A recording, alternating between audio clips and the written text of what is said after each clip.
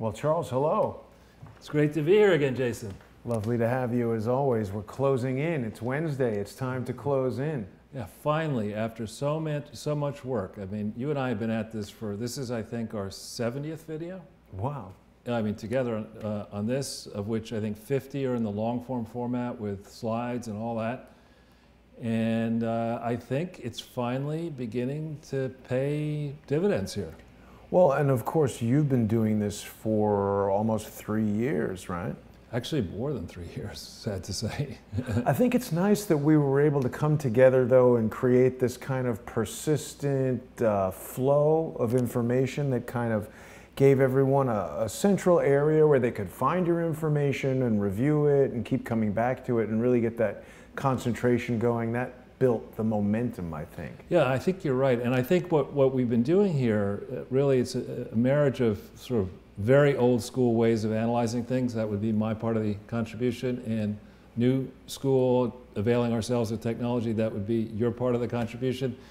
And what we're doing here, I mean, much as I really do like some of the personalities on Fox News and some of the content on Fox News, totally given up on globalist Bloomberg and NBC, perish the thought of even, maniac NBC and ABC and CBS. I mean, is maniac NBC MSNBC? Right, spelled with a silent S. Maniac.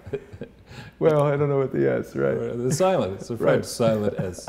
But anyway, the thing of it is, when I watch Fox, they don't, what they should really do, and advice to the executives at Fox, I know that Rupert is basking in the glory of having been one of the few people down there in Washington, D.C. with his new wife, Jerry Hall.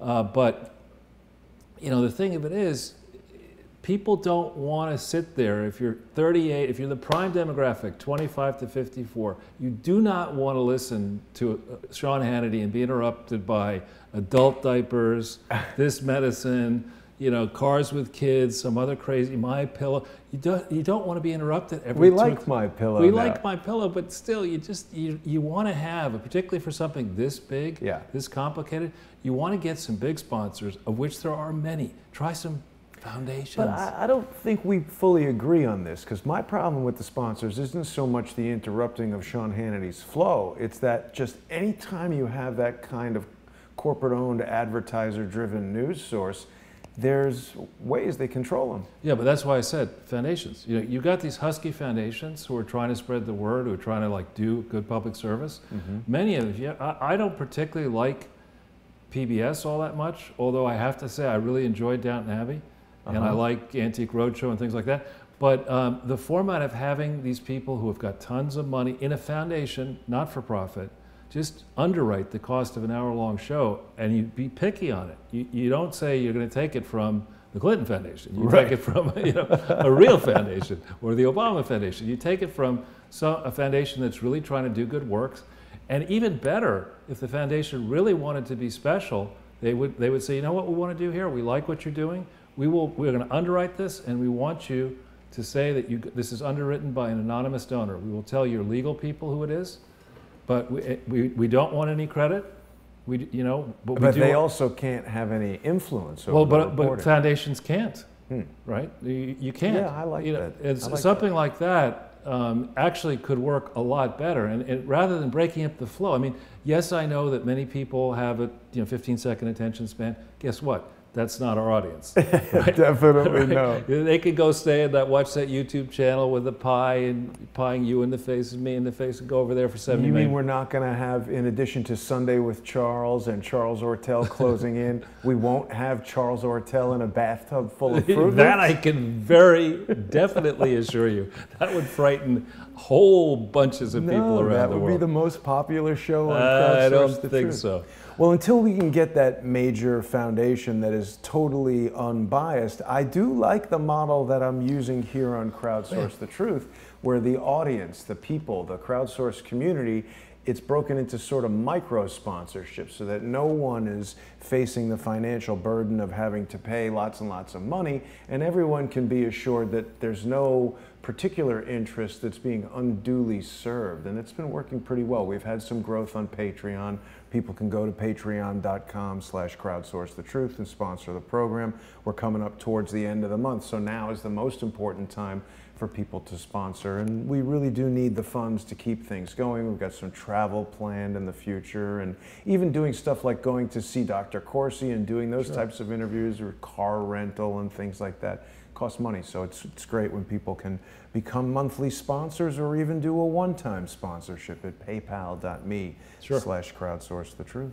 Absolutely. So once again, that art department, you know, I mean, they're just, before every show, they call me up and they say, compliment us. We need a raise. But well, this one, I mean, it's very funny. When I look at this, I typically look at it first on my phone, and all I got was the center thing. And I'm like, you know, Jason, who always talks about how the poster has to immediately grab the attention, and like, that's pretty damn subtle, just the center of it. It's like, what? You know? But why don't you say, Jason, what is that? What's happening with that building? What is that? Well, this was a really interesting one, I thought, because, you know, you wanted to do OBAMAGATE as a sort of a play on Watergate, of course, because everything that's going on right now, I think we all agree, is like multiple factors worse than Watergate. And of course, the famous movie Stargate that became the show SG-1. And I also thought it was a nice tie-in to some of the research that Quinn Michaels has done with the whole particle collider network, which by the inventor's own writing, Enrico Fermi, he wanted to open a gateway to another dimension, which as I recall, is what that movie was about. So this was a nice, there's a lot of different treatments for the artwork from the original poster, but it's basically always a pyramid inside this Stargate. And of course, what we've shown here is the artist's rendering of the Barack Obama Presidential Library that will be built in Chicago, which this illustration doesn't actually even do it justice. It's quite pyramidal in its appearance, with almost like the point chopped off so as to fool you. But we've also included, of course, former presidents B-Rock, Barry Obama, and Wild Bill Clinton there. Wild Bullock. Wild Bullock Clinton. And they're both sort of in their ethereal forms contemplating many, many years in jail. Hopefully. Well, so, you know, here's the way, this is the reason I did not go to art school, other than just totally sucking at it. I look at this, and my crazy mind says Easter Island head. Right. You know, and then it's very interesting, because that could be the Easter Island head, that view, but then it also looks like a side view of the Easter Island head. You know, that's the eye. That's very good, Charles. That's almost like a Rorschach. You know, my very favorite artist is Salvador Dali. Maybe I've told you that. But Dali's fascination was the manipulation of perception. So seeing all those different things is fascinating. And then, of course, we've got these hieroglyphics here, which I felt also tied in to Quinn's most recent research about the coded messages in letters from Richard Dawson's wife to their son that tie into the Zodiac murders. And we don't even need to get into the time phone hacking aspect of it. Again. Right. But it was an interesting little piece of artwork that inspires so many things, and it will take you 1,000,000 light years from home, hopefully to a federal penitentiary. Right. Well, you know, just a few thoughts on the issue of Stargate and doors. Yes. You know, I'm the kind of person who, if I heard that you open that door, it might take you 1,000,000 years, light years from home, I'd keep that sucker closed, right? Because just the history, the simple way to think about history is, you know, when a technologically advanced civilization meets a civilization that may not be quite as advanced, the one that's not quite as advanced typically gets eaten, you know, and that would be us. Right. You know, you open that door and it's like, hey, the food's ready.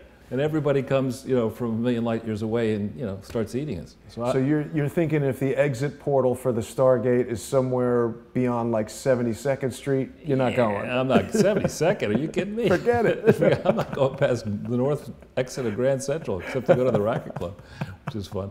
And the other thing I'd mention is, you know, we're going to be talking a lot about it here. And I'm going to give a big shout out to Utrice Lead, who is doing well. She's got some health issues, but all the best to her. We had a really good show today from 1 to 2 p.m. But when you think about the history, the bad blood between the Obamas and the Clintons, I don't know if you remember this history, but during the primary season, was it during the primary season? During the heat of the primary season in 2008, Bill Clinton was getting madder and madder that Teddy Kennedy would not support Hillary Clinton. And he thought that he'd seal the deal. He probably had like 7 too many bourbons or whatever he drinks. And he calls up Ted Kennedy and he says, listen, you know, in so many words, he said, you got to understand, you know, 10 years ago, this guy would have been bringing us coffee, referring to... Wasn't that Hillary who said that? No, it was Bill. Wow. To Ted Kennedy to try to get Kennedy, you know, the point was that Obama didn't really have any national political credentials to speak of. Right. Now, Hillary's national political credentials, I don't think we want to speak of, but, you know, to say something like that... It's so racist. When you're from, you know, it's just wrong to say something like that about anyone. But to think, you know, this guy, in theory, Bill, when he was president, you know, the economy was booming. He gets credit for that. He's not supposed to be stupid. To think that you could go to like, I mean, I guess, but I mean, to think that you would go to Ted Kennedy, the lion spelled without an O of the Senate, and believe that you're going to, I mean, because to say what you want about Ted Kennedy, he really was passionate. Bad driver? Oh. He was definitely a bad driver. Wasn't so good with women either. But he was truly passionate about trying to do stuff for minorities and African Americans, et cetera. To think that, you know, there's really going to be an unguarded moment where you say, hey, you know, I'm from the South, we talk like this. I mean, and to think that that kind of comment wouldn't get back to Barack Obama, which of course it did. Yeah. And that immediately, Bill says that, immediately Ted Kennedy goes out and endorses Barack Obama, and Hillary goes down the loo, as they say in England. You know, so we have to look at this recent history, and we have to say, you know, with great cynicism, this is something I was talking about with you, Trees, Americans and people around the world are prone to suspend their natural disbelief about big problems. You know, that's why magic works. You just you say, well, you know, I'm not going to notice the obvious strings on that dollar bill that's floating up in the air, right? So with this mess, we have in the Clintons, if they did nothing else right, what they did was pioneer the art of the war room, and that is basically, you know, getting a whole bunch of starry-eyed volunteers together to go through the dirt on the opposition and understand what all the dirt might be on the opposition, see how to protect yourself from a dirt storm. I'll stay out of using the word. And, you know, so here's people who, you know, were studying their opponents all the time that Bill was president of the United States. We know that they got some FBI files. We don't know how many they actually got. We don't know how much they went into the IRS. We don't know what Sandy Berger was actually doing.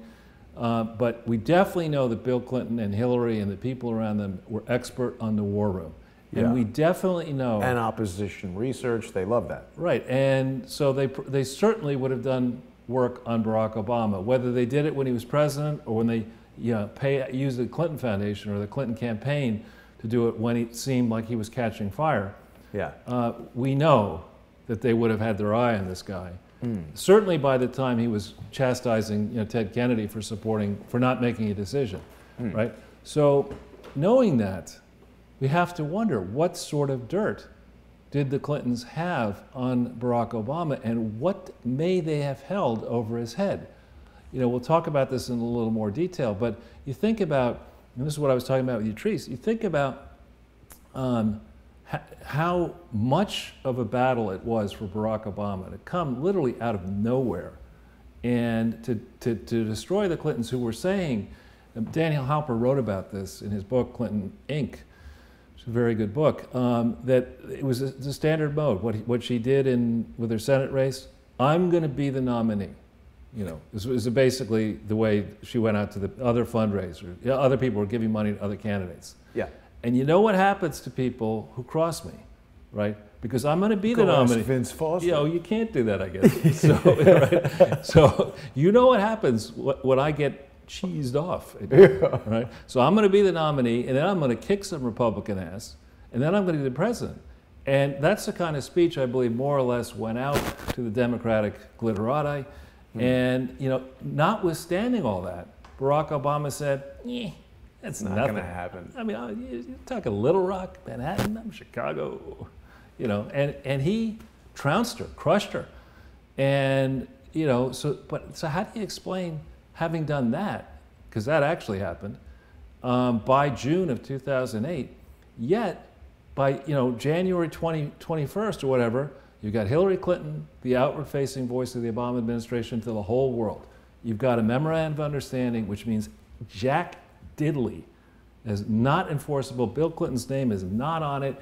It does not, guarantee that the relations between the Secretary of State. Well, no memorandum of understanding has any legal bearing ever. Right, but especially one that doesn't even have the name of the person who might be doing all the corrupting. It's like the most worthless example of a worthless document ever. That must have been negotiated by Doug Bann. But wait, it was. Is he a lawyer, Doug Bann? They say. I mean, he must be good at something. He just bought David Rockefeller's house at a knockdown price, $20 million.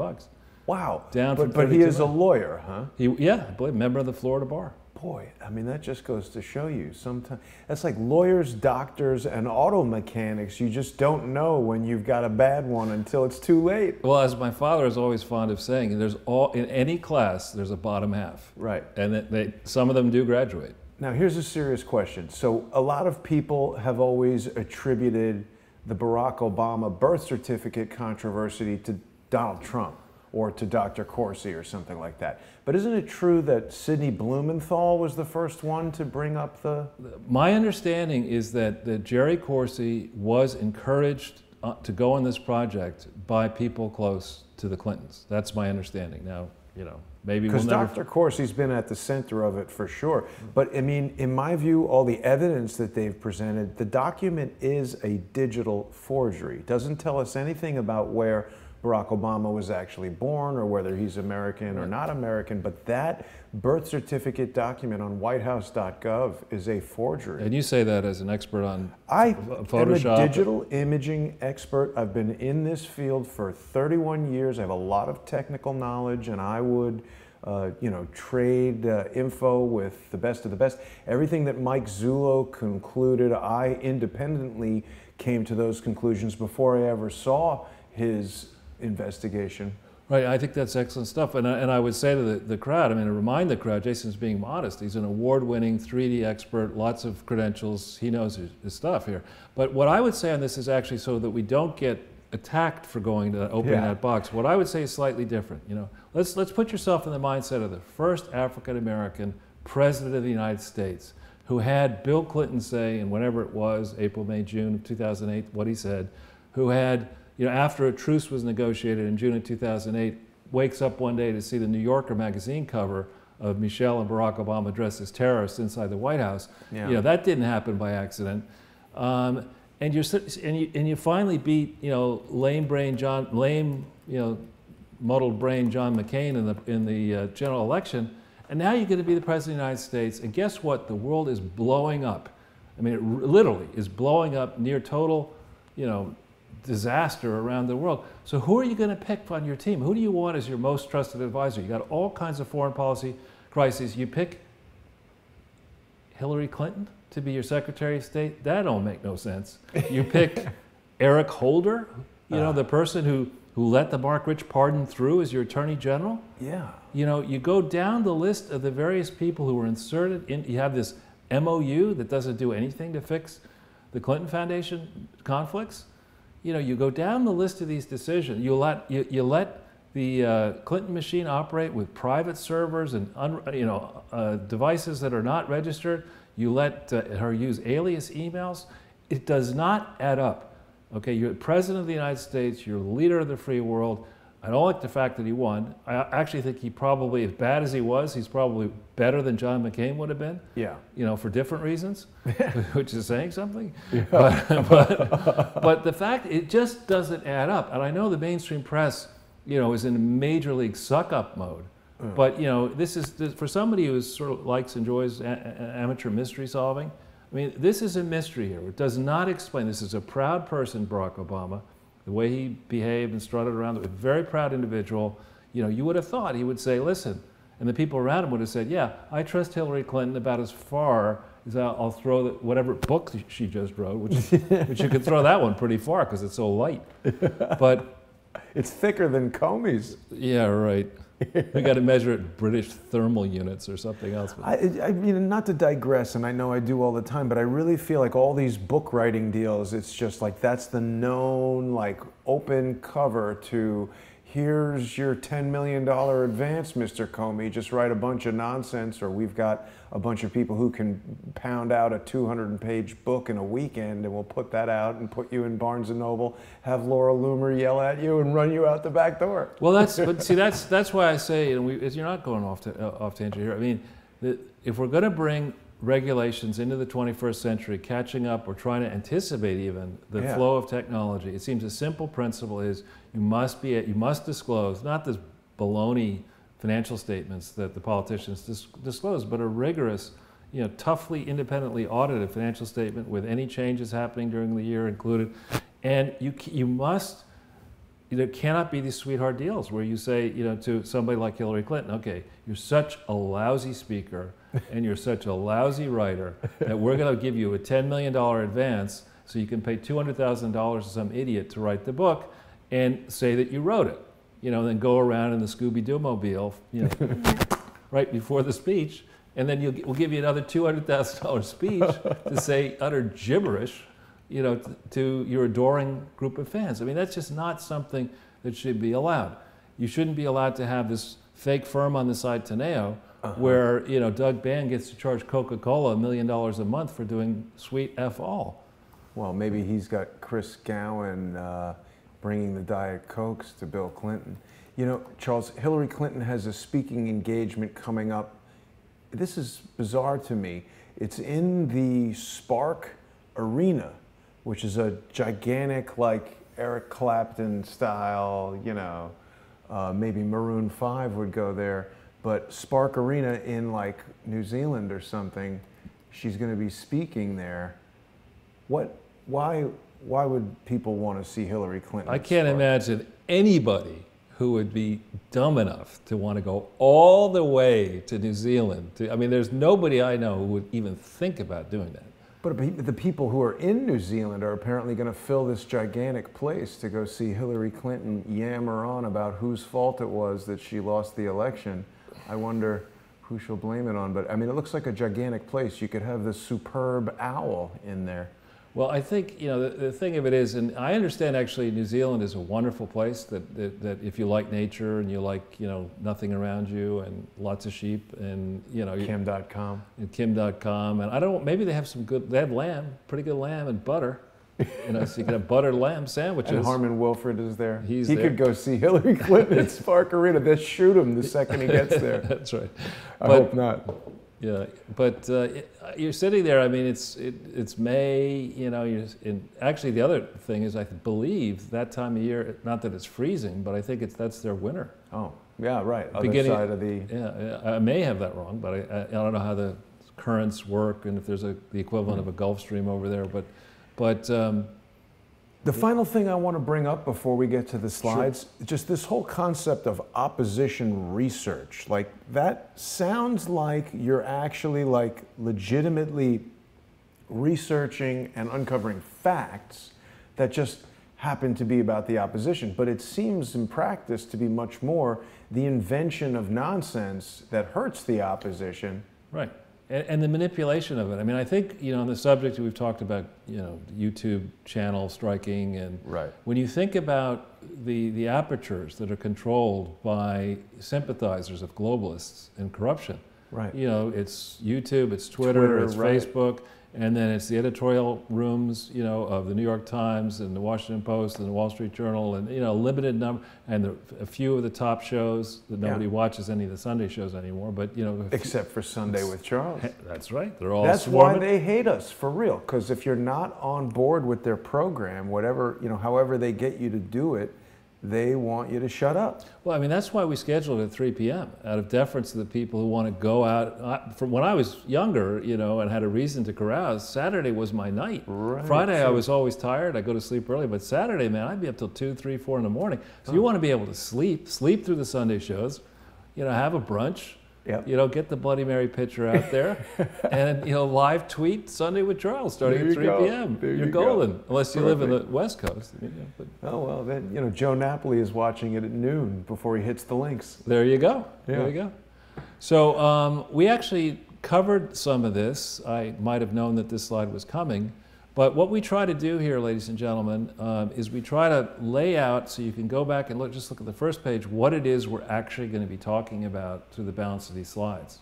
This one, I have to say, Jason and I have both been extremely busy, and today I was only able to put this together. I only devoted 2 hours to this. Whoa. And so that was all I could do. But I believe I might know the subject a little bit, so it was easier for me to, I wasn't starting from a standing start. My point here is, and it's a point we've been drilling home a long time ago. In fact, I even did, when I was writing for the Washington Times, I did a piece when, I believe it was, I forget when it was, where I said that, I think it might have been in, I'll have to check. It was early on.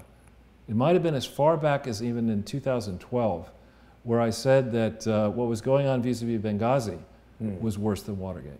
Yeah. You know, and if you think about what really likely happened under Obama, we had the apparatus of the CIA or the intelligence services, the FBI and the intelligence services. I believe they were weaponized against perceived opponents of the regime. They certainly went after James Rosen. There are allegations they spied on the Senate and the House and the Supreme Court, and certainly a whole raft of journalists.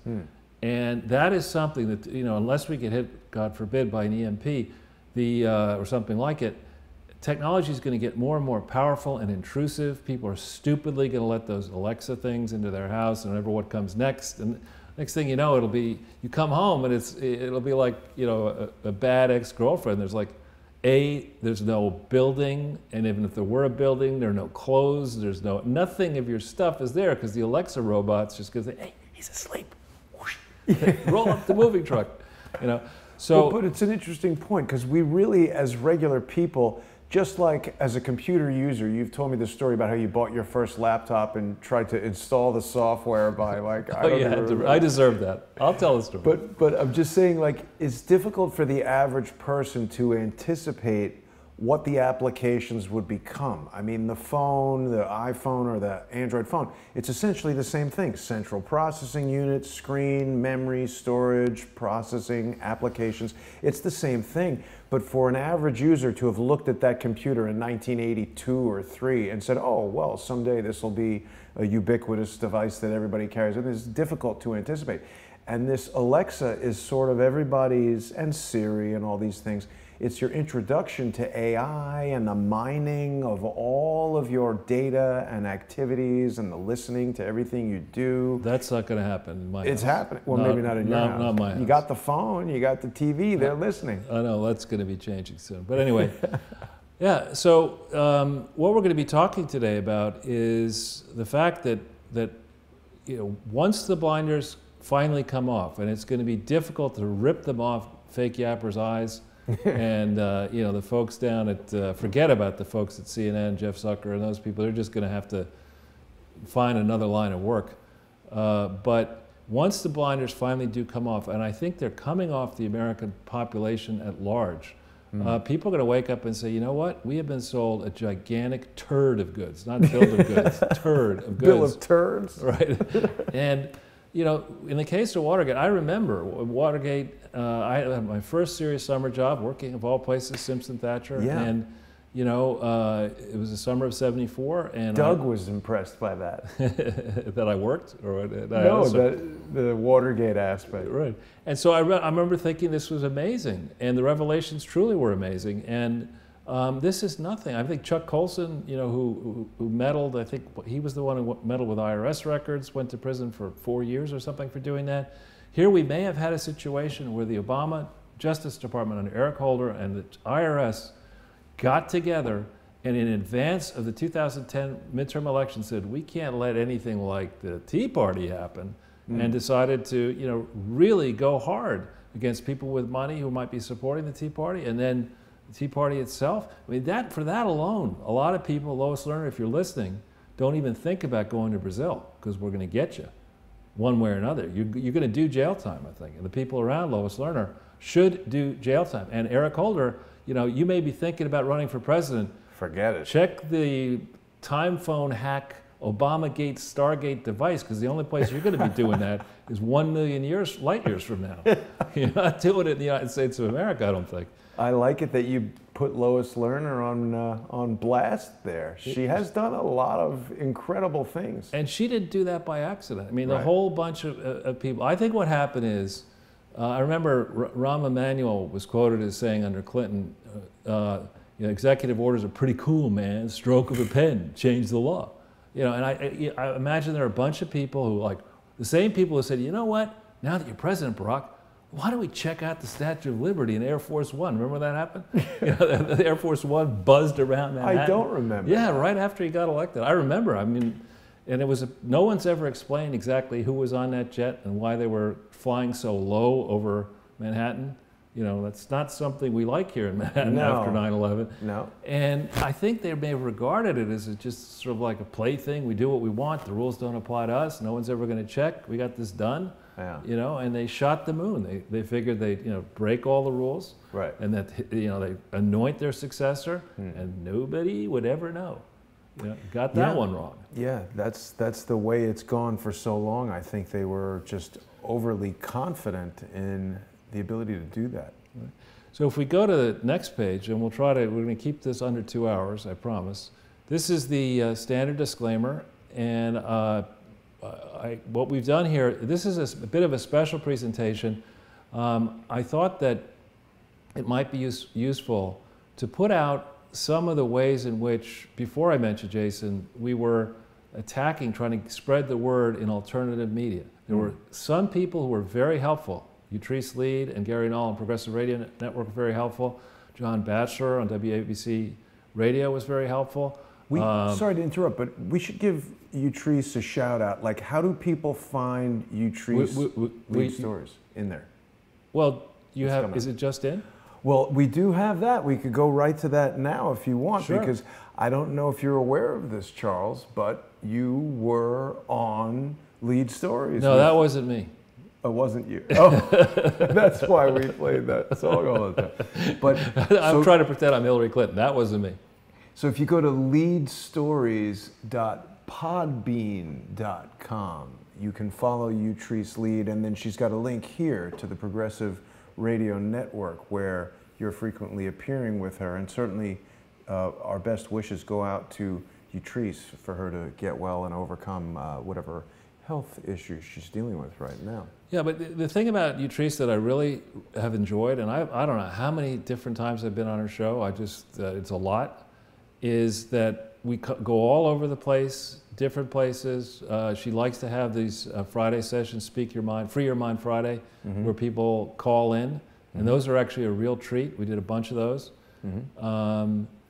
It's a progressive audience, and I wouldn't say, even with all the exposure that I've had on that channel, I wouldn't think of myself, as a progressive per se. No. Yeah, not so much. But there's commonalities, right? Anti-war and responsible spending and that kind of thing. Anti-corruption. Yeah. And those who try to divide us are doing that so that they can get you to buy stupid bumper stickers and go to the $10,000 or $100, whatever it is, go to the stupid speech in Spark Center in New Zealand so you could buy one of these stupid books. It suits that the establishment to have an artificial divide, right, when they're really certainly on the issues of the deep state, on charity fraud, on reforming academia, on not wasting money either on foreign aid or on education inside this country and the poor communities, whether they be urban or rural. There's a lot of common interest, but there's also great financial motivation to have this artificial divide and let Congress throw money around. $500 million a month. Wow. Is basically, we spend $6 trillion a year all in on government. That's $500 million a month. It's good work if you can get it, Charles. I'm telling you.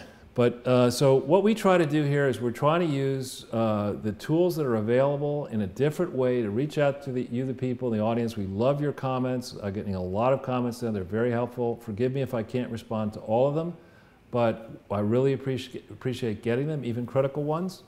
And you can do that through my, way to contact me through my website. The playlist, Jason, is probably worth pulling up. Sure. The playlist has actually become even more important now, Charles, because after all of these malicious anonymous strikes on the original Crowdsource the Truth channel, we've bounced around. Of course, the original Crowdsource the Truth channel was my old YouTube channel, and then we had to use the YouTube channel from my 3D production company, and now we're on to Crowdsource the Truth too. So it's been a little confusing for our regular viewers to find the broadcasts all the time, but if people just search for Crowdsource for Sunday with Charles, they will come to this handy dandy playlist, and we're on the 70th show we've done. Yeah, and I think you should probably subcategorize them. And this would be the Fright Night one, the Fright Night collection, the Halloween. Yeah, that's going to scare children under the age of 60. Right. The image, yes, it's haunting. And I don't know, they were trying to, I didn't even put this link in, but and you may not have seen it today, but apparently in Amy Chozik's book, which is actually, could be kind of interesting, they're trying to sell the softer side of Hillary Clinton, claiming that she loves to flirt. There's a flirty side to Hillary Clinton. Oh, boy. And she especially likes to flirt with straight men. And I put that in the category of comedy? Yeah. Horror? That's not happening. That never happened.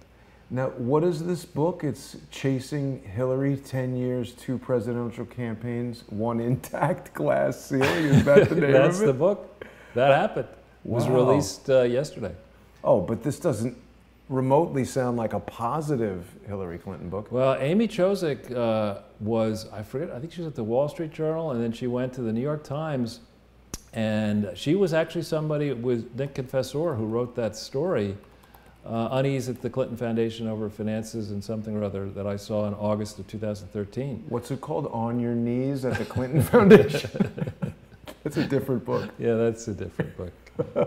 Sorry, Charles. Yeah, that's the intern. That's the Clinton intern program. But anyway, if we get back into the rhythm here a little bit, sorry, it's okay, and go back to the slide page. Right. We have this disclaimer out there for a reason. Those of you who are watching around the world that don't have the protection of the First Amendment, we still do. And what we try to say on the show, other than when we're joking around, is all based on hard analysis, and we try to provide as much as possible the links so that you, the viewers, can go and do the kind of work that is important to do to make informed judgments. We can all shoot from the hip. That's how the students get away with pretending that they were actually educated at most universities because they listen to the professors who don't know what they're talking about.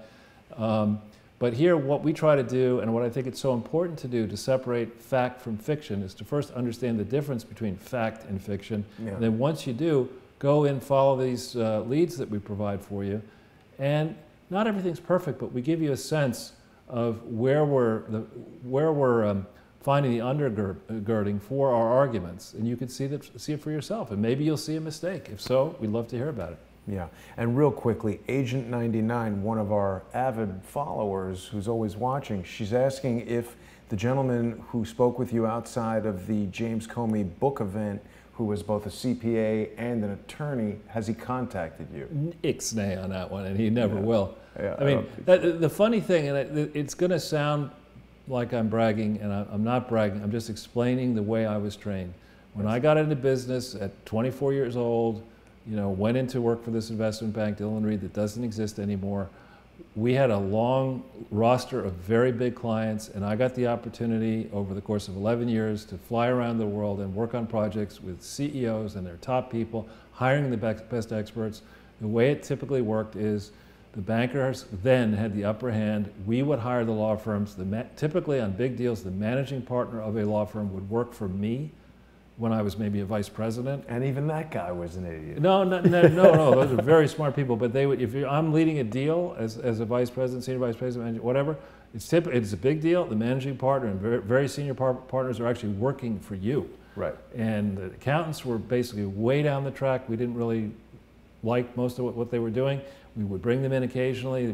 They're not that impressive. For this guy to lead with, I'm an accountant and an attorney, but I know nothing about charity fraud, and that's why I have such strong opinions. That caught my attention. Plus, I'm not a hugger, as you know, and I really don't like perfect strangers coming up to me and touching me. Which he was getting in your space. He's trying to get in my grill. I think he was an employee of BKD, possibly. I think he was bounced out of BKD. Yeah. All right. So if we jump right into it, we have here this, and I want to go through not every one of these. We'll talk about them. We won't pull them all up, but the first one I want to pull up because, this is here I'm saying that the mainstream press, anything they can find out about Trump they want to see. But when it comes to Obama, it's like transcripts. I don't need those. We don't need no stinking transcripts. I don't. Benghazi. Why would anybody care what was happening at Benghazi? I mean, it was a cartoon. Everybody knows it was a cartoon. I mean, on the other hand, here we have the Associated Press demanding access to the records that Mueller just seized. I think this includes Michael Cohen's records and all these others. What right does the Associated Press have to see the records of a special prosecutor? That's not the way it works. You have, there shouldn't be a special counsel or whatever, and now a grand jury proceeding if there is one, and the press looking at this stuff that may or may not, before it goes to a grand jury, go to the grand jury. It's got to be sealed, doesn't it? I mean, you can't do this. And here's the AP falling over itself saying, oh, because there's no collusion. We know there's no collusion. That story fell flat on its face. We've been at this now for 2 years or so. We had 8 years of saying, Barack Obama would sit there and, drop something in the in the punch bowl that doesn't smell too good, and the press would go, "That's fantastic," And here we have, the AP saying we absolutely have to go there, and this is a major league story at 2 o'clock this afternoon. It's getting a lot of coverage in the press. It's absurd. This guy, I think, this guy needs to be investigated. In fact. Yeah. So we go back into the slides. Now, on the second one here, I'm going to clue the audience in and you into. There's a very highly sophisticated methodology of analysis that I learned at Harvard Business School and perfected in investment banking, right? And it's I just want to get this right. But we could pull up the link, the National Review link.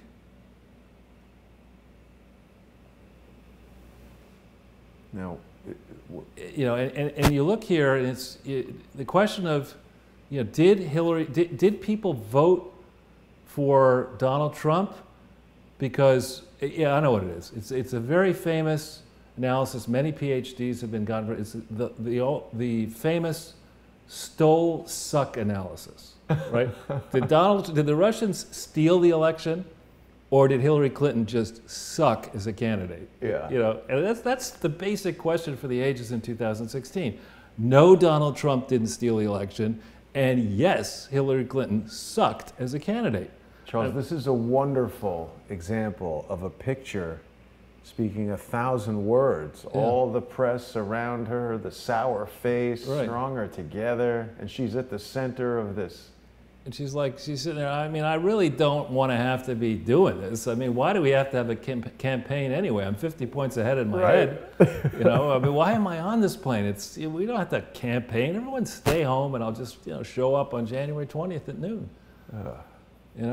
So if we go into the actual, and then what happened here, this is really a big thing. Kanye West, the Federalist, I have to say, I get in trouble saying what I think, but that's the way I roll.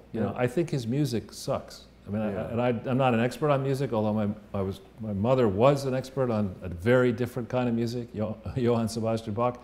He may be a great entertainer. His music stinks, in my opinion. But for this guy to come out and say what he said, backing Candace Owens, who I think is absolutely correct. Candace says that, famously, that African Americans and other minorities shouldn't see themselves as victims, but as potential victors. And I know that's, rhyming, sort of, whatever, but it's true. People will tell you, and the sport, it's obviously not, everyone doesn't play this sport, but in tennis, people will tell you, when I was playing as a youngster, that at a certain, it doesn't take hard to get to the level where you could actually win a big tournament.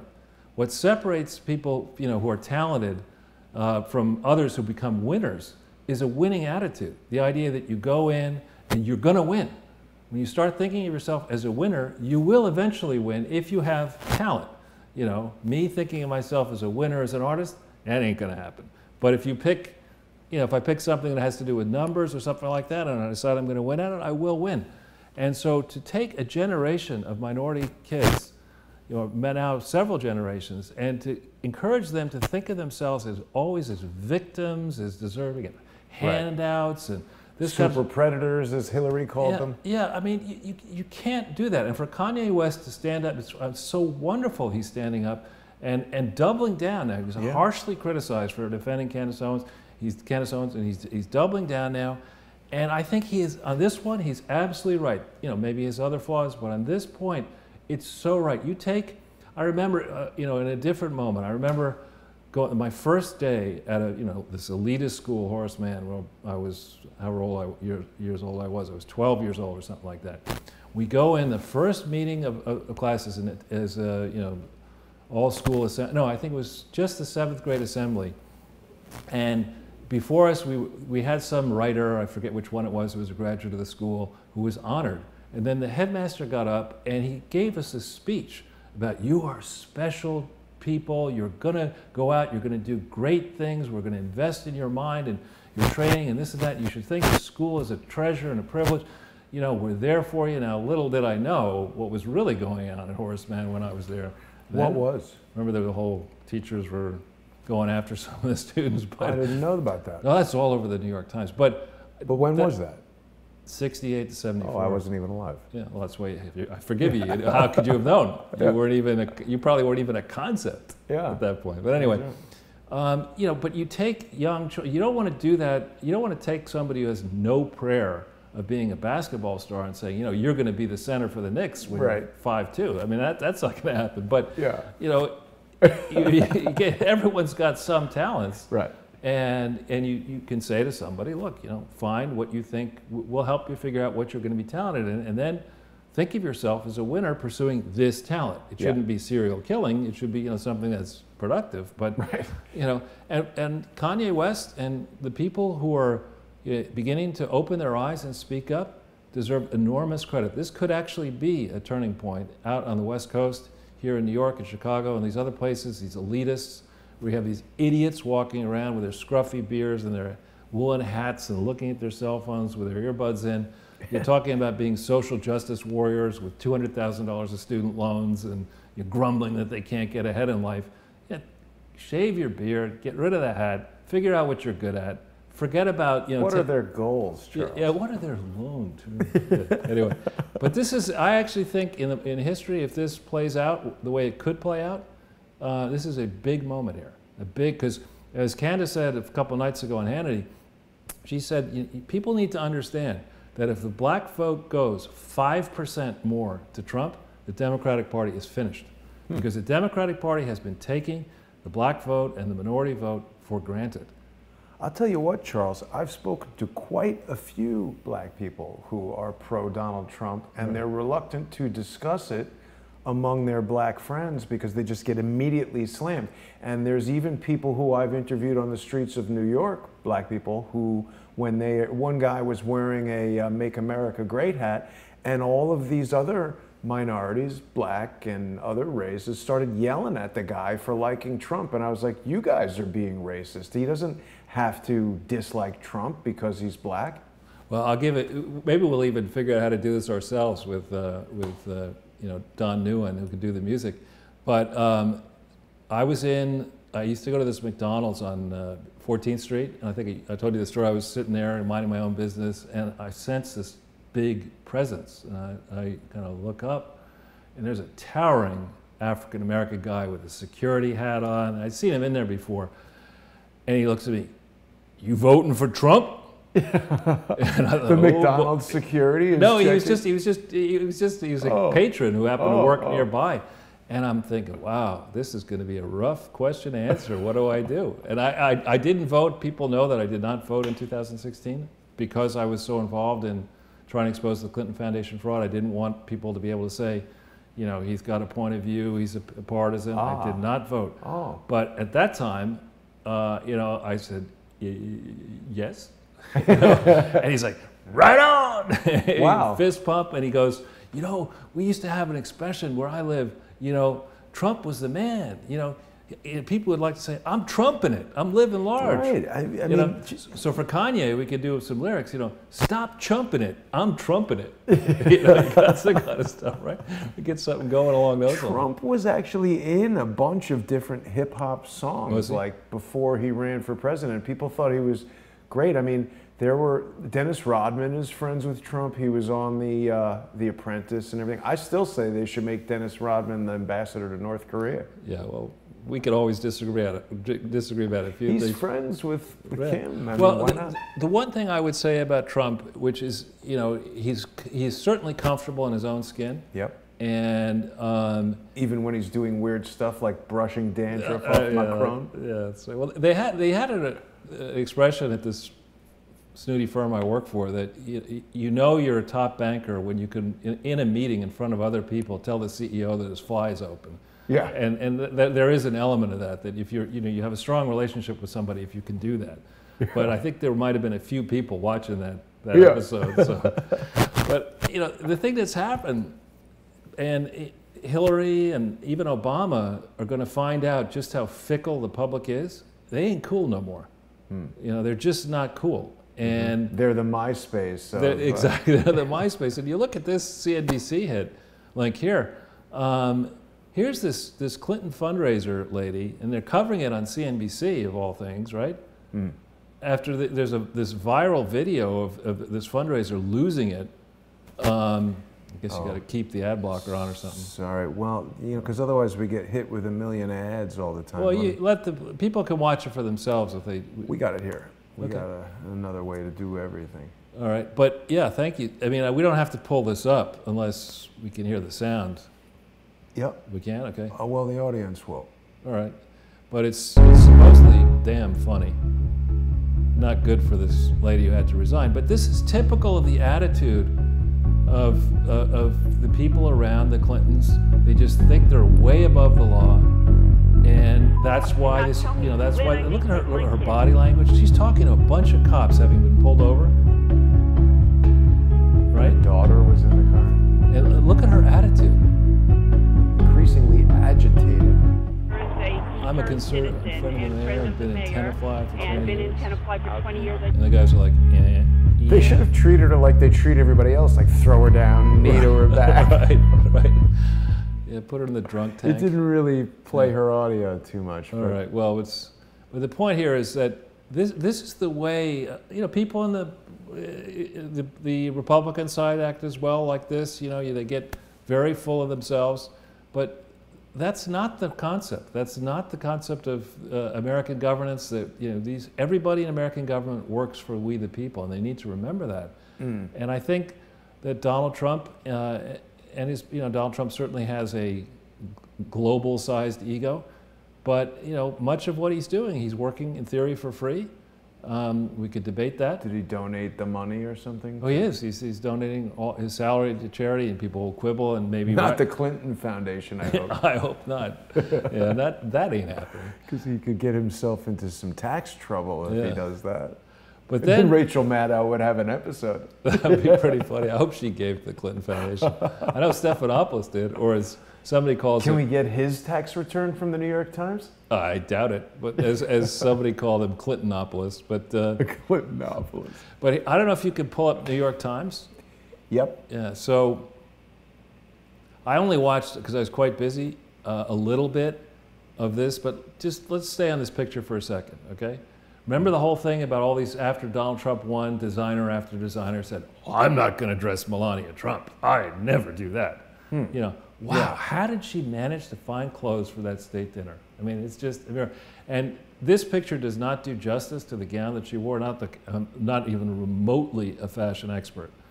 But this is, it was just a stunning, you know, gown, and beyond that, the pictures that I saw of the event itself, it's worth noting, I believe that Michelle Obama expanded her staff to be 30 people or so. She cut her staff down to 10. Michelle used outside consultants. She did not for this dinner. They had would have these gigantic state dinners where you felt like you were in a crowd. This was very small and intimate. And I think, let's stop with the nonstop 24/7 hate Trump mania, and let's start appreciating how special it is. Here's Melania Trump was not born in this country.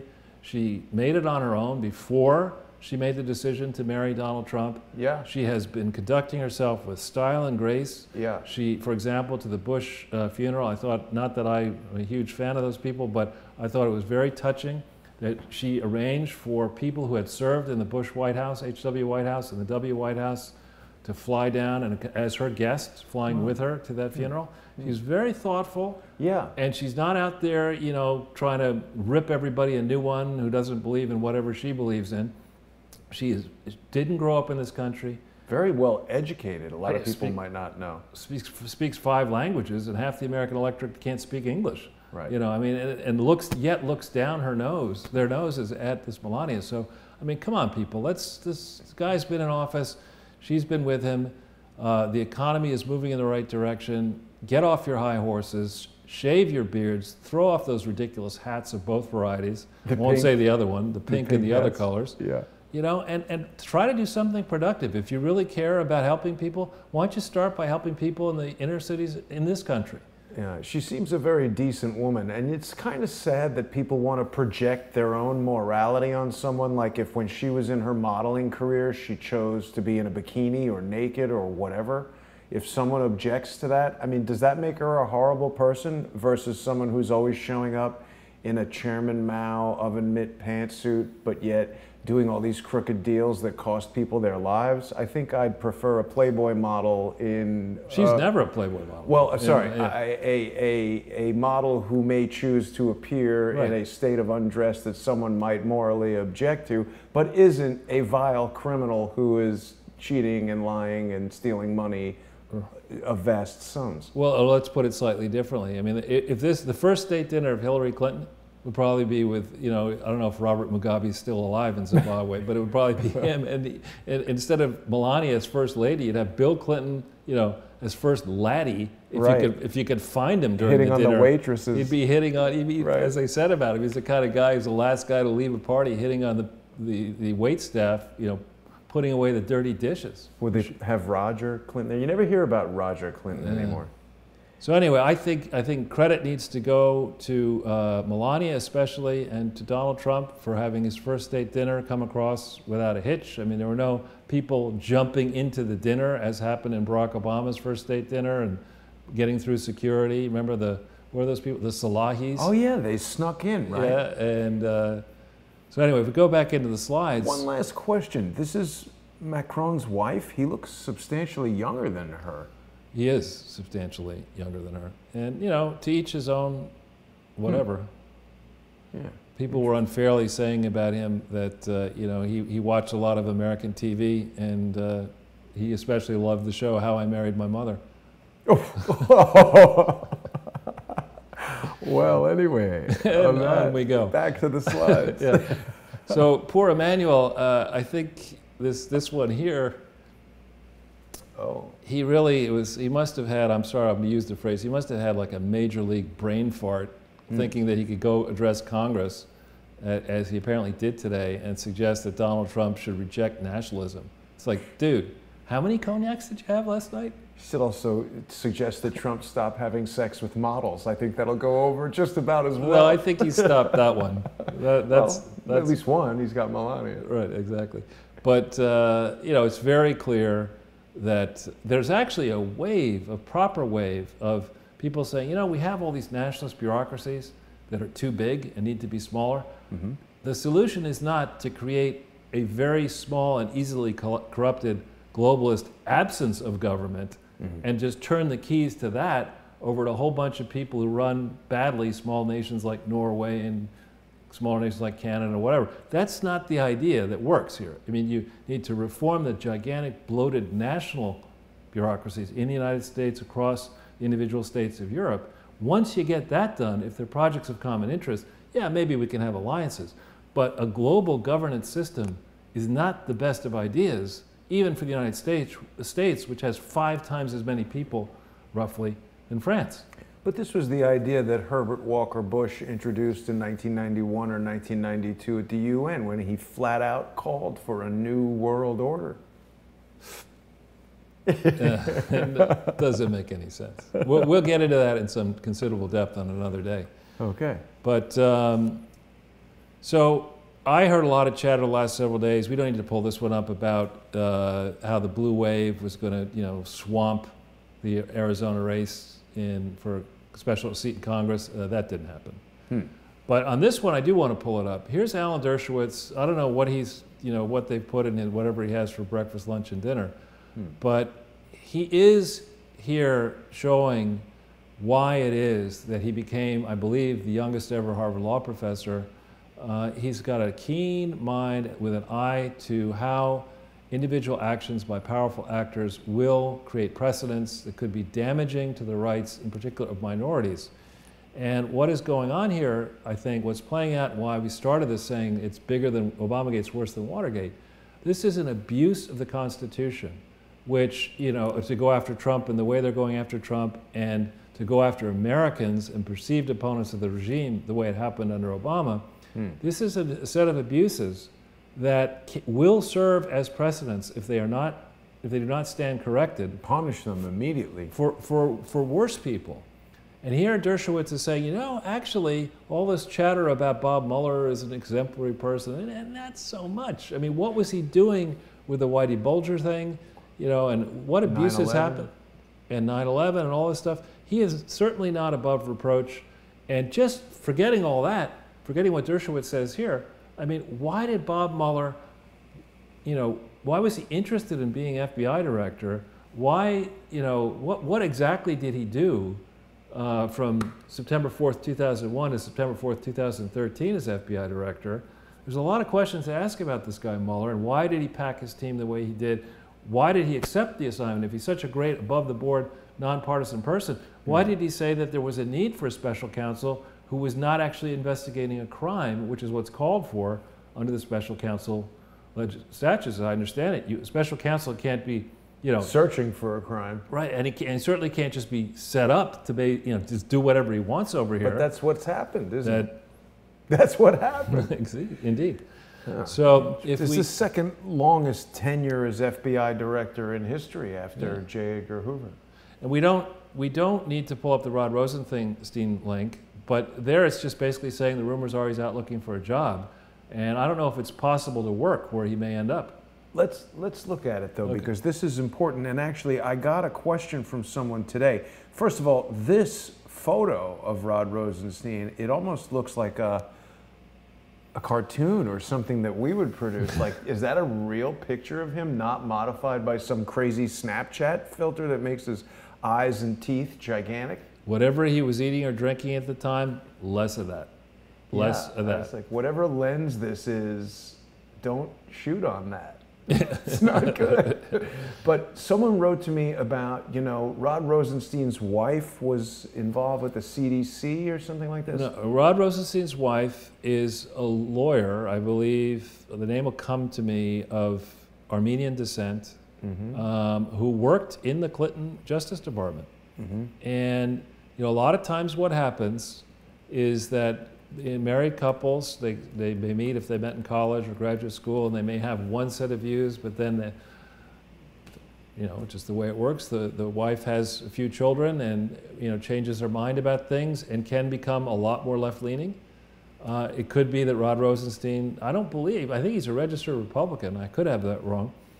But again, the rules about conflicts of interest do not go in as deeply as they need to into the various and sundry relationships. There's a nice look on the right there. Mark Hamill. Skywalker. Well, I'm going to have to look into this some more, because people were talking about his wife being somehow... Lisa Barsoomian. Somehow involved National Institutes of Health, right? Right, and there's this doctor from the CDC who showed up dead, like drowned somehow. And we've heard about how the CDC, there was a whistleblower scientist who had sent a report about the Merck DPT vaccine causing statistically significant rise in brain injuries in African American male children from 18 to 36 months. And the CDC buried this report. Yeah, well, don't forget the CDC is very much a factor, I believe, a donor to the Clinton Foundation for the HIV/AIDS related work. And also, it's important to remember that the purpose of the CDC is to promote vaccination. So they're sort of an advertising agency for the pharmaceutical companies. It's a little crazy. Right.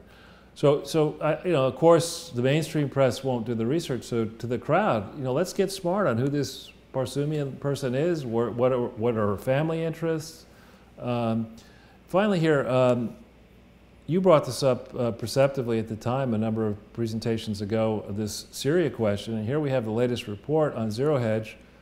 No evidence of chemical weapons at Syrian facilities bombed by the U.S. Now, could it be that the Russians and Syrians have scooped in and gotten rid of whatever evidence may have been there? It seems hard to do after it's bombed. Yeah, I think not. So, again, for the reason that until 2001, I'm trying to remember, who was President of the United States in 2001? Wasn't it George W.? I believe so. So we've been at war now, various places, for 17 years. Okay? Entire duration of Barack Obama's presidency, first president in history. Well, and some people, you know, as I like to say about Opie Graham, bless his heart, you know, I mean, I was in a liquor store the other day, and I think this woman was just trying to be very nice to me or whatever, and she carded me. I'm like, yeah, right. Yeah, I don't think so. You look 23. Get some new glasses, okay? But I mean, there are people who are 21 years old who probably don't remember a single day when we weren't at war, because most people can't remember back to fours, right? Well, but and also they think that 9/11 is like this. They don't even, I don't know, it's weird. That's strange to me, people who are like, 9/11, huh? Yeah. It feels like last week in some regards. Yeah, it was a searing experience for those of us who lived through it. Yeah. So this thread I want to put up, someone sent this to me the other morning, I think yesterday morning, and it's not to go through now, it's way, way too long. I don't know who this Bustard Hyde, USMC, retired, but you did, thanks for your service, sir, and great work. But if we go down this thing, you'll see what I'm talking about. It's a long tweet storm. That's a great image. We could use that one. I love the shadow. Yeah, that's shadow nose. I was jealous of that meme when I saw it. The shadow nose. But here he starts pumping out some of this. It's like 50 points long, right? So maybe you can read it at your leisure. I'll read it at my leisure. But people really need to go into this, examine it in the crowd, you know, tweet it around. Let's get people, you know, following these points, getting it. A lot of the points we've covered. Yeah. But some we haven't. And this has already been happening. People have been sending this to me, so it's good. People are finding these things. Good.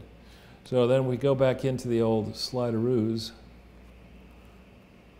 All right, this is hilarious, the second one. This is a reason to go to the Strand and check out Amy Chozik's book, because we're not buying it. We're not making her richer than she already is. But look at this. This is from her book. Hillary Aides called the Clinton Foundation Chelsea's nest egg. Wow. Right? So they're joking about it. Well, it's not, you see, and it's not a joke. I mean, you saw Doug White's, and people who haven't watched, it's a long, 3 hours is a lot of time to watch something, but look up Doug White. Look up his credentials. They're very impressive.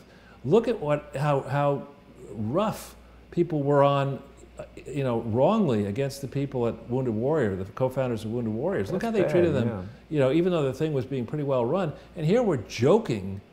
What was this one here, actually? Even under 16 had to pay to ask her questions, and a family photo with Hillary cost $10,000. Wow. I mean, it's like, I can't conceive of paying. I mean, you gotta have won 5 lotteries. You could go on a date with Lady Gaga for less than that. You could book Snooki. Yeah, right, exactly. Well, Snooki's getting more than Hillary Clinton, so you might have to pay $12,000 for a photo with Snooki. And they have a Jersey Shore movie coming out, so her rate is going through the ceiling. But I love this, that they opened Veuve Clicquot champagne an hour after the polls closed. Wow. Oh, man. This only has, surprisingly, it only has 182 shares. I'm amazed. Maybe this is one I would read. Don't pay for the book. I mean, the smartest thing to do is maybe read it and return it, if you can do that. But definitely write a review. It's not financial advice. Oh, man. So we've had a comment in the past that caused me to go back and research it. I know Wikipedia may or may not be accurate, but remember we went through this issue, you know, and we're talking here about OBAMAGATE. The whole story here is OBAMAGATE. We have a community of fraudsters who have been covering up the globalist corruption that goes back at least to 1988 rather, probably includes Bush people, HW, certainly includes Clinton people, definitely includes W people, obviously includes Obama people. I don't think it really includes too many Trump people, but who knows? We haven't really defined Obamagate on this episode. What is it exactly? Obamagate, Watergate was the subversion of the Constitution for political ends. This is the subversion of the deep state for financial gain. I mean, this is, and you know, the trammeling of the Constitution. And by deep state, you mean FBI, CIA? Security agencies, big donors, academia, corporate media, all the above, you know, have felt, you know, we can let the plebeians, you know, go and pretend that they're, you know, really doing something. They'll scatter to the winds. Meanwhile, while they're busy going to and from work, taking care of kids, pretending the elections matter, we're just going to rig everything, steal this, pile a whole bunch of debt on the next generation, steal, you know, these crooked deals. We're going to pay the executives too much money, pay these other celebrities too much money, and by the time anyone figures it out, you know, we'll all be dead. So who cares? You know, and that's, I think, far, far worse than whatever Tricky Dick actually may have done in the 72 to 74 period. Well, but they're also doing whatever Nixon did times 1,000 because they can do it electronically without actually having to break into the Watergate. Right, and on that, I was going to say something earlier. Here I'm veering off. You know, there ought to be a metadata protection, and its equivalent, Metadata Protection Act. There ought to be, you know, people ought to be told what the true value of an individual's metadata might be, you know, across the spectrum, on a spectrum. How valuable is it? And individuals ought to have an absolute right to protect that metadata, and if they need to sell it or want to sell it, they can sell it for fair value. The notion that you get a little toy over here, some Alexa robot, and you give up something that's, you know, like 35-cent piece of garbage, and you give it up for, you know, $1 million of value. Well, you're paying for that Alexa also, and everything that you order through it. Or you, well, you know, you get a Facebook platform or a YouTube platform for free, or whatever it costs, in the case of YouTube. And you give up all this valuable information. There ought to be a requirement that you're told how much that stuff is actually worth, because you're not making an educated trade. So we've gone through this whole thing about the insider who, early in January, the State Department insider who, we did it last show. And we've done it many shows, particularly December 24th with Biljana, over there in Sweden, late at night, early in the morning on Christmas. We still don't know who that was. We don't yet know who it was, but we do know that Andrew McCabe took the job of being, if you go down the right-hand side of there, you'll see it's right there, February 1st, 2016 to January 29th, 2018. He was the Deputy Director of the Federal Bureau of Investigation, coming in February 1st, 2016. And that report of the person on the incident did not get put into the files until around the 20th of February, whereas many other reports, transcripts went right out. Wow. So it would seem to me that, again, and maybe the Horowitz report will cover it, maybe it won't, that, you know, just like I believe James Comey was put in to make sure that the investigation into the William J. Clinton Foundation didn't produce an indictment, you know, I think that McCabe was put in to the spot by February 1st, 2016, to make sure that nothing materialized of this investigation under 811C, the referral that started July 10th, 2015. That's why McCabe was put in there.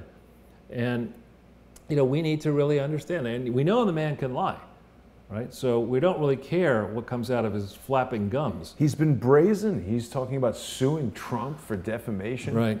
The Gilbert Gottfried Award. What's up with that? How can he be, I mean, he's really facing serious prosecution, isn't he? Right. I mean, he needs to. I mean, this is a guy who actually knows literally where the bodies are buried on all the investigations. It is the guy who bought the lime. That's right. And the coconut, and drank them both up. It's not the first hole he ever dug. Which movie is that from? That's Goodfellas. Oh, that's right. Okay. So then, you know, here when we look at this, so that's February 1st. You know, you've got McCabe on top of the FBI. Nobody's going to do anything with the Clinton Foundation investigation. McCabe's on top of that. Yep. Then you look at this. If we pull up the Democratic Party primaries and look at, we go down a little bit through the results. You know, I think it's past time for the people who gave money to Bernie Sanders to ask for the goddamn money back. Well, that's what Jared and Elizabeth were trying to do, and they told them to F.O. Or P.S., pound sand. Basically. But, you know, you look at, there's a whole bunch of primaries were going on. And, you know, a lot of them were close. I think he was robbed in New York. He may have been robbed in a whole Nevada or Nevada, yeah. I think that's an East Coast pronunciation. I think it's Nevada. Nevada. Yeah. I'm told by my dad who's a Westerner. Oh, she won the popular vote. Oh, that's obvious that she won, right? That just shows you how effed up the school system Why is. isn't she 50 points ahead? Exactly. You know, I mean, it's ridiculous. And she won, well, whatever. So, in terms of, this is a great thing here. This Katie Pavlich does fantastic work over at Town Hall. If we could pull that one up. Yeah. Yep. Sorry, I was just responding to Joe Napoli's interest in the hole digging comment. That's right. But here's, you know, here's Loretta Lynch. I mean, you know, it's one thing to be, you know, inept at lying. She always has a little bit of a deer in headlights look. Yeah, or kind of like, you know, fake, you know, James Clapper. You know, he's sitting there and he's asked a tough question and he's going, well, and he starts with his other hand patting the top of his head. It's like, dude, those are like tells. It's like He's just like telling cueing the umpire. It's like I'm lying, you know. I mean, what is it? What do they have over Loretta Lynch and her husband? I don't know. You know, they got something. So, but we got to know, you know, not only what happened at the tarmac meeting, but why was the reaction to the tarmac meeting that the FBI was very concerned about how the people figured it out and who was leaking, right? It wasn't that we're really... That something bad happened. It wasn't, like, oh, you found out? Yeah, James Comey didn't sit there and write a memo to himself about, well, I better do something about Loretta Lynch. No, it's like, hey, we got to figure out who these rotten apple Phoenix agents are who are not with the playbook. Right. You know? Because it was some journalist who discovered the meeting, right? I forget who. We should know. That's a very important piece of journalistic activity. Maybe we should try to reach out to that person. If Laura Loomer has contacts in Arizona, perhaps we can do that. Maybe. So in the next slide, Richard Pollock, you know, I was involved a little bit helping him with this story, but look at this, the date of this, July 26, 2016. Oh, sorry. You could, I think we need to. It says to continue without whitelisting. You can do that. Oh, can we? Yeah. There we go. Right. So here's a story that got 56,000 Facebook shares. It appeared at 10:21 at night. I don't know what day of the week the 26th of July was, but this is, remember, August 12th, 2016. McCabe supposedly got a blistering phone call from, who was it? Michael Axelrod at Justice saying, you know, you better stop this investigation crap. Here's... You're the FBI. What are you doing investigating? Yeah. What is this? You're the Federal Bunglers Institute. You're not supposed to do this kind of stuff. I mean, this could screw everything up. We got a deal here. You know, we got Hillary Clinton. She's going to be president, and we can blackmail the crap out of her. Axelrod wants to make it the Federal Bureau of Not Investigating. Right, exactly. So, you know, here we have it. I love the picture that he selected. But, you know, just for the record, the caption says Clinton Foundation, nonprofit foundation under Clause 501 of the U.S. Tax Code. Actually, the Clinton Global Initiative never was organized lawfully. So, you know, it's not a thing. But anyway, here's Richard Pollock, you know, saying, if you go down the page a little bit, he's talking about this July 15th letter by the brave and wonderful Marsha Blackburn, who charged, along with other Republicans, that the IRS, FBI, and FTC were lawless. They charged the foundation with being lawless, which they were and are rather. It's a lawless pay-to-play enterprise. You know, Marsha Blackburn, I've actually had the privilege of meeting her at least once, and her staff a fair bit. And these are serious and smart people, and I hope Marsha Blackburn, big shout out to her. I hope she wins her Senate race in November. She deserves to represent the great state of Tennessee in the Senate. But you go down this a little bit further, and you'll see that Richard mentions the number of offices that we keep going down a little bit further. It says, keep going. We've talked about this before. 28 countries. There's Justra, Uranium One. There's somebody you know. And then you keep going. It says, well, I guess maybe not in this one. I thought it maybe the very first paragraph. It says how many field offices. Well, whatever. Richard bird-dogged the idea that there were 4 FBI field offices hard at work, and we've talked before about the great Cheryl Atkinson on page 242. She talks about this. That was a thing. There was a real live FBI investigation, and it stopped. So if we go back in, Federal Bureau of Indeed Investigating. Right. Yeah. Exactly. Fibby. And we don't need to hit this link. People have seen it before. Not enough people in the Congress, in the, dare I say, the lamestream press have looked at it. But there was an FBI investigation, 2001 and 2005. Hit that link and you'll find out about it. You don't have to though. So looks good on you though. All right, and you also don't have to hit. This is shameless self-promotion. We've shown people before.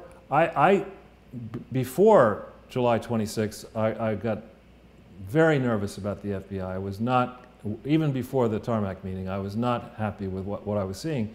And I didn't want to, give my cards completely on the table. So I thought to the FBI, why not put it out there on my site? And Zero Hedge picked this up, and I think it has over 250,000 views. But there, you want to figure out what the fraud is? Answer the question, follow the leads that are out there in that paper, and you will see the fraud very clearly, and as I think people are. Now, we have this thing about the text messages. The text messages. Now, they just, I think, may have come out last night. It was pretty, it seemed explosive. They were threatening Trump and... I didn't read them yet, but this is something that summarizes them. I'm going to take my time. I was very busy today, not the least of which preparing for this. But I want to read them carefully, and I want to see all the damn effing emails. Right. I don't buy this idea that there are no emails, that nobody has them. I think a lot of people have the emails. These aren't the emails you're looking for, Charles. I know. And I believe that Mark Meadows and Ron DeSantis are both going to get them emails. See, I feel like this is a message to someone about the emails. It's a very curious recurring number. Well, you like the 33, but I think like it. I just notice it. Well, I think the real number of emails has to be a lot higher. For example, the email chain involving the Gates Foundation, 100+ donations to the Clinton Foundation going back to 2001. There are a lot of emails there. Don't tell me that nobody around the Gates Foundation knows how to use emails, right? They all got deleted. We had it on Windows. It's amazing. All the records of the Gates Foundation, like, damn, Microsoft, I'm never using that again. Better back it up next time. Back up the truck. But anyway, we need to get all the emails. And here's one thing. I just want to punch this USA Today thing at the very bottom, not that, And, here's a shout out and a warning to the Obama Foundation. I had what I considered to be a very productive conversation with the folks at the Obama Foundation last year and then earlier this year. And I am very disappointed to see this story, because I did check in New York State Charity Bureau search this morning, just before I came down here. The Obama Foundation has not amended its Articles of Incorporation, okay? Right. And they should not. You told them to, didn't you? And I warned them to. And I told them, you don't have to listen to me. I'm just a guy. I'm a member of the public. I may know a little bit about this area. The odd person watches this show. We need the crowd to contact the Illinois Attorney General, which is a lost cause, but the Illinois governor, which may not be a lost cause, and say, look, this cannot stand. This is supposed to be, the paperwork of the Obama Foundation was not organized properly. But don't guys like that want to be on Barack Obama's good side? I doubt it. No, in fact, it's the reverse in Chicago. It's the irony of all ironies that the people and the community organizers, the current generation of community organizers, is up in arms. They don't want the Easter Island head, in the middle of their community. They really don't. It's apparently a blight on the neighborhood, and they're going to mess up the local park. And there's all these community organizers up in arms. Wow. And a lot of people, view Barack Obama as, a carpetbagger. He went into Illinois, and then he went to Springfield, and the second he could, he went to D.C., and he never went back to Illinois. Huh. So, I hasten to add that I think that it is appropriate to have a truly balanced examination of all these presidents. It cannot be, that only supporters of Obama keep the papers of Obama, and only of HW and W and Carter. And it's got, those papers are the property of we the people. Somebody who has nothing to do with politics should be sifting through all of them and making sure that they're organized properly. But Barack Obama, whatever you may think of him, I think that he waged a war on capitalism, and it was a disaster for this country. But he is an historic figure whose life deserves to be studied, and we need to learn from his life. I'm sure there are good elements to him, and I'm sure there are great elements to his family. Nothing coming to mind right now. No. I think I'll say one. I mean, I think. And I've said this many times, I cannot imagine how tough it must be to raise two young daughters. In the White House? In the White House. Yeah. As the first African-American family, living in that place, the pressures to keep those kids from becoming, brats to the, whatever, the Google power, and just to keep the family together, it must have been intense. And from what I can see, and I'm just like, I've never come close to them, and I don't want to, but it would appear to me as if they did a good job of that so far. Yeah. And of course, the older child has acted up, had to take a year off, or whatever. That happens. She smoked a little pot. It's not really the biggest deal. That doesn't come down from father to daughter at all. Well, it's not the big, it's not even illegal in every state, but you never really hear anything. I can't even remember, Sasha is the younger one, right? They seem to be, their kids are kids. I had the fortune of actually, dropping out for 5 years to be a single father for my two children, and I can tell you, even with all the help that I had in terms of a nanny and friends or whatever, it is not easy. It takes a village, Charles. No, screw that. It takes, engaged, people who will speak to your children as if they, not lectured down to them, try to understand what's going through their minds. It takes a lot of hard work that people who have, couples where both people are working, it's very, very difficult to work as hard as everyone does and then come home and be a good parent to two children, particularly at that age. And all the things I dislike about Barack Obama, he does appear to be a loving father, so. Yeah, and so it's just, he's just completely wrong in economics and useless on foreign policy. Other than that, and lies about everything. He's a great president. But no, I think the story of Barack Obama, just like the story of Melania Trump, is an unusual path. Came from a foreign country. No, I wasn't making that point. I was not making that point. But he was raised in a foreign country. He was raised in Indonesia. Pakistan. Never Pakistan, but Indonesia, which is not so easy to do. Think about his upbringing. He never really knew his true father. And then he was taken into this stepfather's I thought he did. He spent a lot of summers with Frank Marshall Davis. I'm not going there. And then he, try as you might, I'm not going there. But then he was in Indonesia with his stepfather on a very difficult time in the mixed race family. Well, but beyond that, then the mother says, you know what, you're 12 or whatever the age was. I think I'm going to just send you back to live with your grandparents in Hawaii because, going through puberty is not something that's complicated for either a boy or a girl. I'm going to send you to live with your grandparents who hardly know you in Hawaii to be the poorest kid at their rich school for spoiled brats. That kind of a decision has got to have had a major league impact. It's one of rejection almost, that the mother says, you know what, get the hell out of here. Sending you to Hawaii, I can't deal with you. And so to come from that and then go on this meteoric ride, where his grades were not so good. We don't really know what they were, but we know they weren't good enough to get directly into Columbia. Well, why do we not know what they were? I don't know, because somebody doesn't want to. Generally speaking, in my experience, if there's a contested issue and you have a strong bit of evidence, you don't say, you know what, rather than give you my report card, which will prove how well I did in high school, I'm not going to show it to you because it was that good. I don't want to hurt your feelings. You know, Right. I mean, you saw all these A pluses. You might have a, I don't know, whatever. You might be triggered by my great grades. Right. I don't think that's how it worked. Right. So he didn't do so well. You know, he's a member of the Choom gang at Punahou School, however you pronounce it, Punahou or whatever, which is a great school actually. The Choom gang? I never You heard of about that. Choom gang. He talked I about never it. heard about it. Choom gang? Choom, C-H-O-O-M. I don't know anything about that. Well, in Hawaii, they might have the odd bit of entrepreneurial pot out there underneath the palm trees and elsewhere. And so, yeah, they would smoke a lot of pot, and they call themselves the Choom. It's in various books. Wow. But it's not surprising in that generation. I mean, you know, kids of that age, especially at these prep schools, the first thing they do, you know, check in 9th grade, where's the pot? Over here, who are the people who haven't been smoking pot yet? We got to get you right into that, you know? So that happens. We're getting some RF interference today, Charles. I'm not sure why that is. Anyway, I don't know. next slide. Yeah. So I think we can go to the next page, actually. Boom. Okay. So this is a very important slide. I want to give it justice. Today is the 40th anniversary of Juanita Roderick's rape by Bill Clinton. And Wow. Newsweek has, and I don't really like Newsweek at all. I think it's a joke. Yeah, I agree. But it used not to be a joke. But this is something people need to think about, particularly you Democratic senators who didn't look at the evidence of this that was in the evidence when Bill Clinton was up for impeachment. You need to think about this.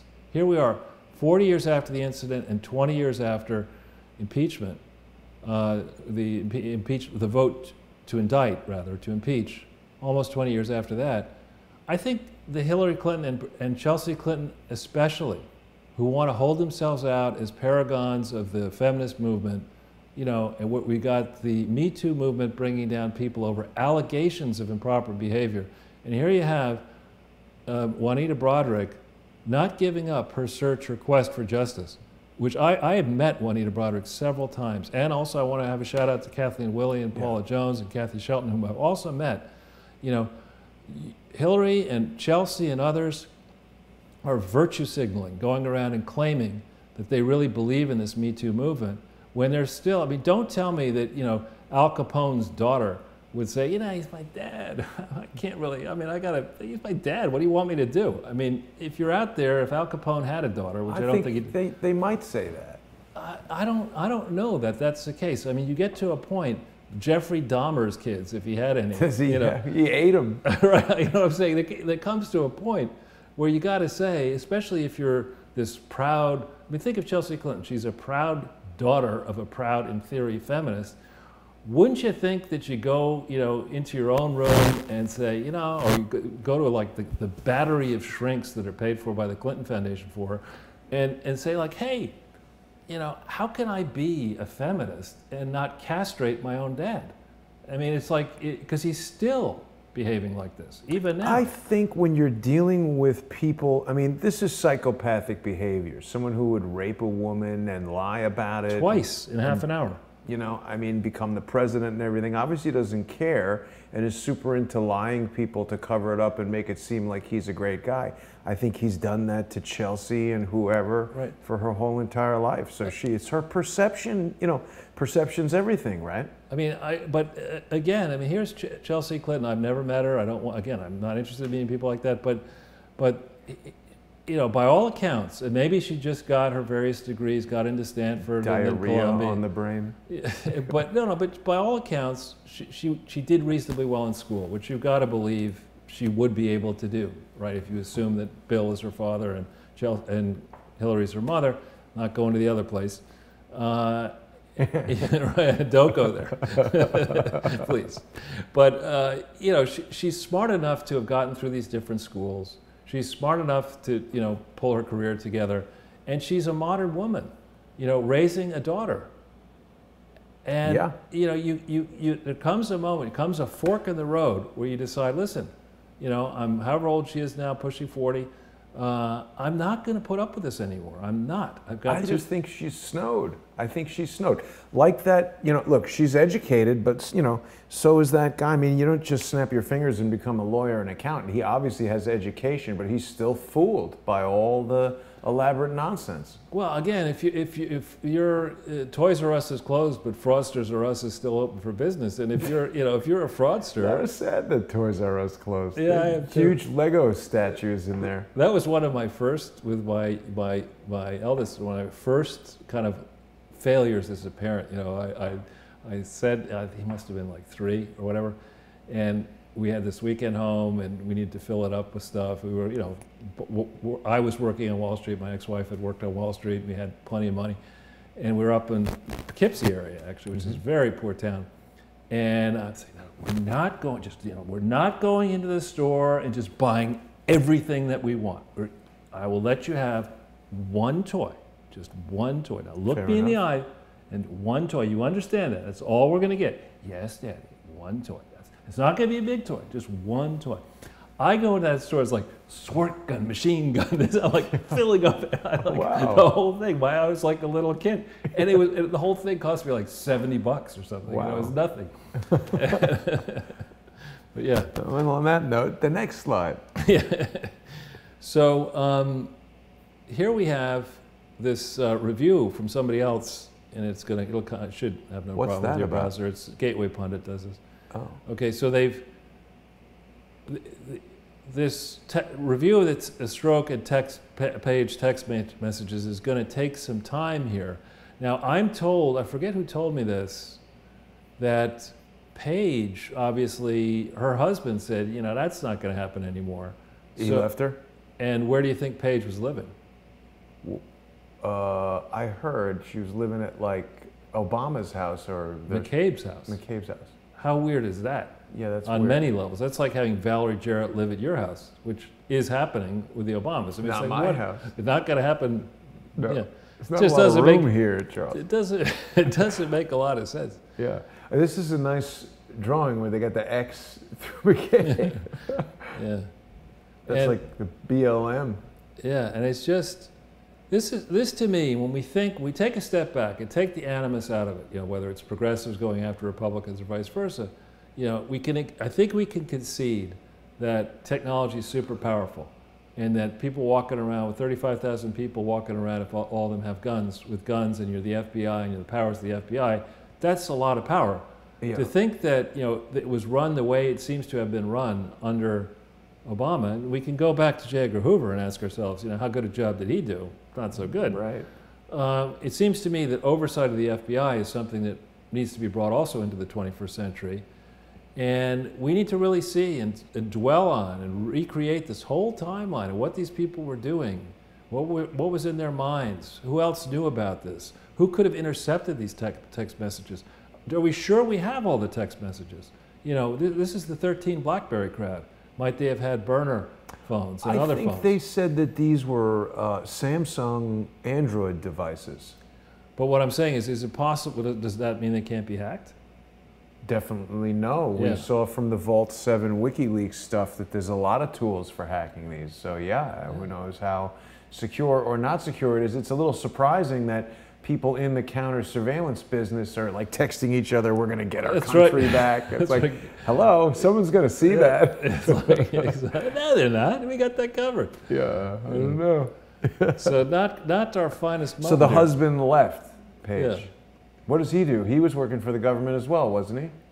I don't remember actually. Yeah. But so Get him this, as a guest. and here we have, this is actually a sad story, this Waffle House thing. Apparently the guy who, in the Waffle House story, there was a shootout in Tennessee. This guy looks like he's mentally ill, but apparently before he shot up the Waffle House, he was arrested, behaving strangely in an area he was not supposed to be in near the White House, and people then went to the FBI and said, please do something about it. And they're like, we don't do that. We're the under Obama, we're the Federal Bureau of Bunglers, or whatever it is, the Federal Bunglers Institute. And they decided not to do anything. Now, I appreciate that the issues of mental health are very vexing issues. There's certain types of mental health, bipolarism, others.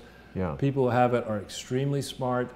The laws in this Right. country country are difficult to institutionalize people, and even if you do, to keep them in there for treatment, you cannot rehabilitate yourself unless you decide you want to. After all, you can't like go to, yet, maybe with a mind phone hack you can do it, but you can't go into somebody's head and just like switch a few things. Right. And it's not even fully understood. Yeah.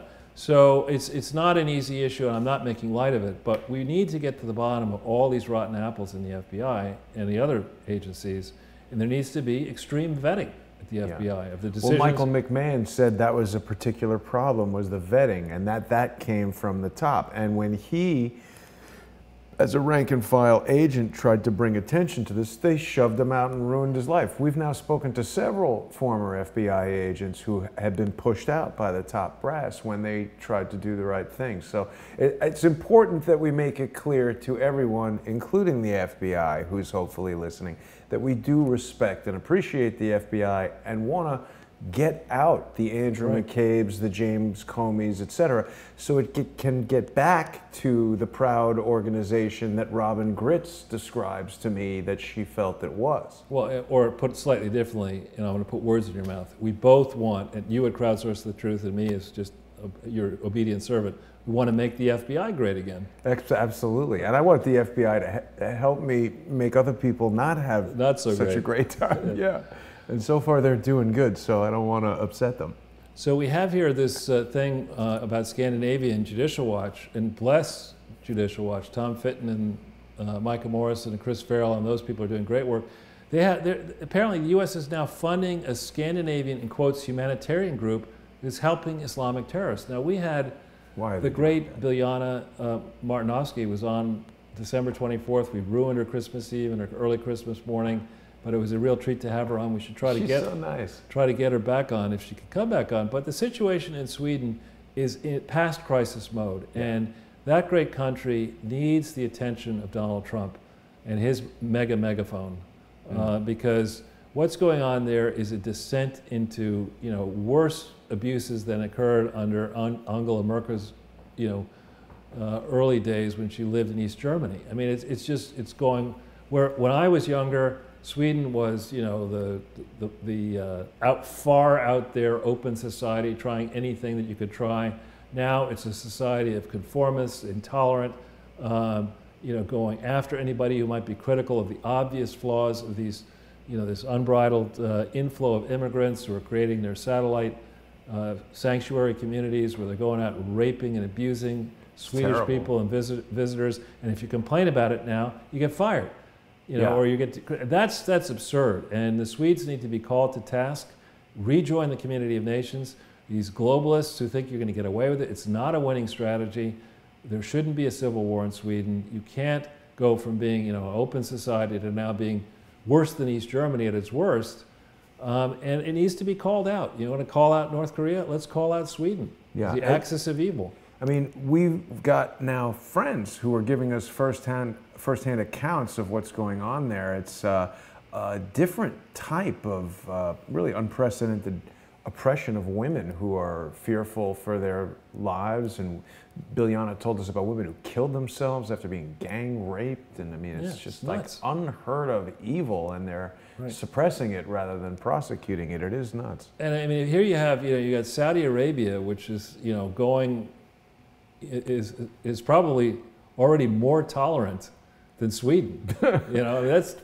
Shouldn't you be sitting up there? I mean, maybe stop drinking the aquavit, and doing all the going to the saunas and whatever you used to do.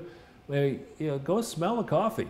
Say, like the people in Saudi Arabia are saying, this radical Islamic stuff, not so much. We don't want that anymore. In fact, we're going to stamp it out. So you're going to let all the radical Islamists go to Sweden? Like that makes sense? It's not good. I mean, I think Donald Trump really needs to make an issue of it. Well, he has. He said, look at what happened in Sweden, and right away the CNN dopes and everybody were like, you're repeating yourself. What is that? Yeah, redundant. But they were bashing Trump for even talking about Sweden, and he was correct. Yeah. And dictators around the world with what's going on, we'll see, the North Korean thing may not end well. It's a long way from here to an actual verifiable change in attitude. Well, they did announce that they were closing nuclear testing sites, didn't they? And earlier today they announced the reason they closed them is apparently one of them blew up. I did not see How that may have happened, we don't know. Oh my God. But here we have Daniel Ortega down in Central America for some reason. I've only been to Costa Rica a few times. I've never dared go to Nicaragua or Honduras with their very high murder rates. I know somebody you could charter a helicopter with in Nicaragua. I went to business school with Carolina Somoza. It was, I'm joking. I don't recommend you fly with this guy. Yeah, I wouldn't go there. That's not something I'd do. But anyway, Monica Showalter was on my radio show. She does great work. She's a specialist in Central and South American affairs. And it looks like old Daniel Ortega could be, if he doesn't watch it here, he may end up like the brutal ruler of Romania, who kind of had a rough senior exit. He was ripped to shreds by a crowd, along with his wife. They misspelled what? Shitholi. That's right, Shithol. Sorry. But I think around the world, dictators have got to be saying, you know what, this could not be so good for us here.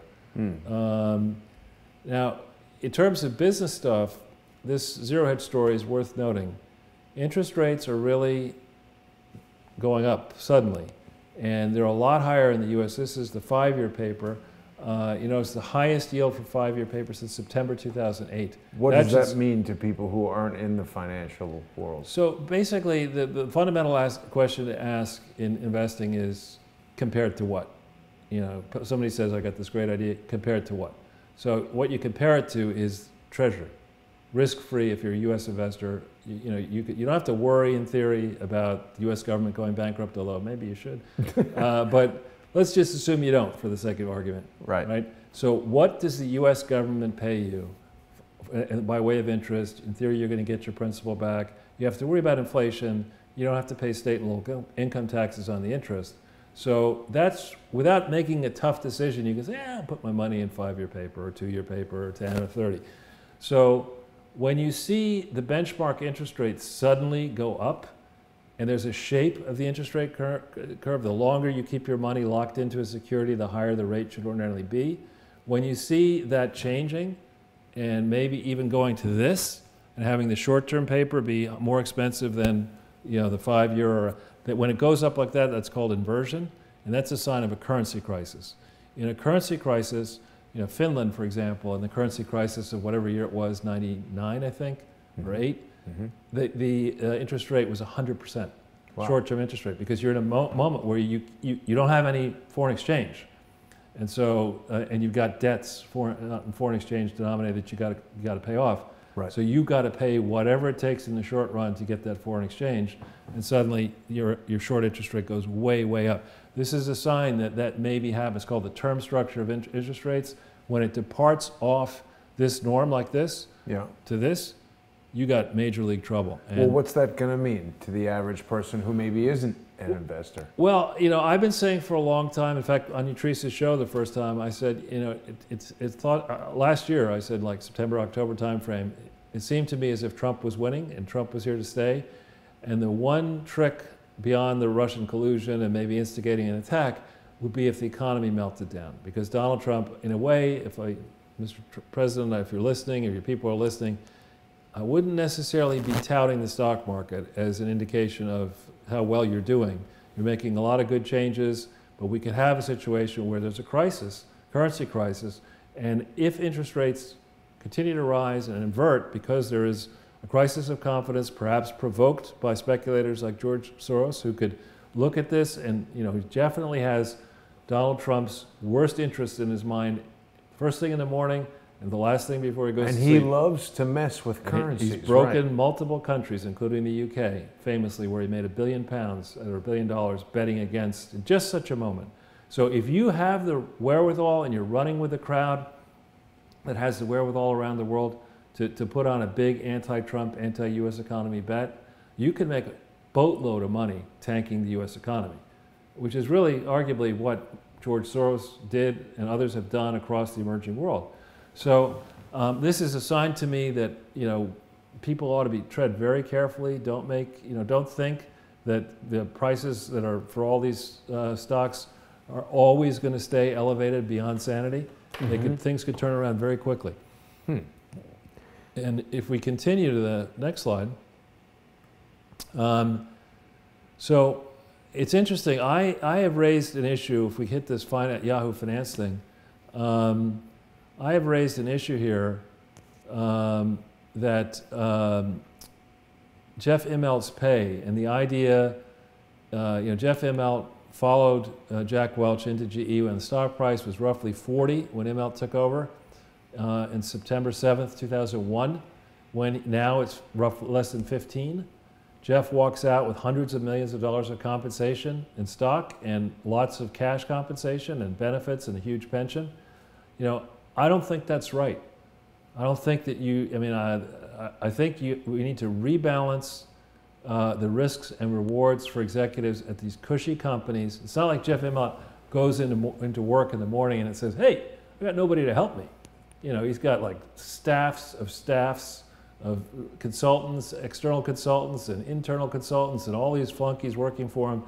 And he didn't put any positive points on the board. It was just a complete wreck by the time he left. And he gets to walk out with a tremendous amount of money for doing that. That just sends the wrong message. And we have this, just as you talk about the corporate media being corrupted, we have this corrupt system where directors and executives conspire to, you pay these people who really don't need the $500,000 a year for like 12 board meetings, and let's say they spend 30 days a year on the company, or even 50. That's 500 grand. 500 grand of what you know about.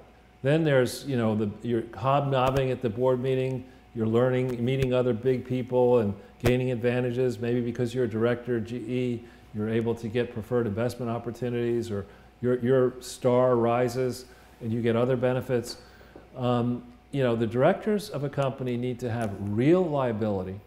They cannot be insulated, in my view. Well, and oversight as well, because what we're not talking about, and this crosses over into Jan Weinberger's research, that a lot of people, I thought GE was making light bulbs until I started talking to you guys, but they're a gigantic military contractor, and they're having emails with the State Department and the Clinton Foundation, and right. This guy's like smack in the middle of the pay-to-play deal. Right, and it's not enough. I mean, it's one thing to say, I tried really hard and it was difficult, and that's the kind of stuff that you didn't like Woody Allen to be, the CEO of GE. I mean, El Presidente is down. That's right. Yeah, exactly.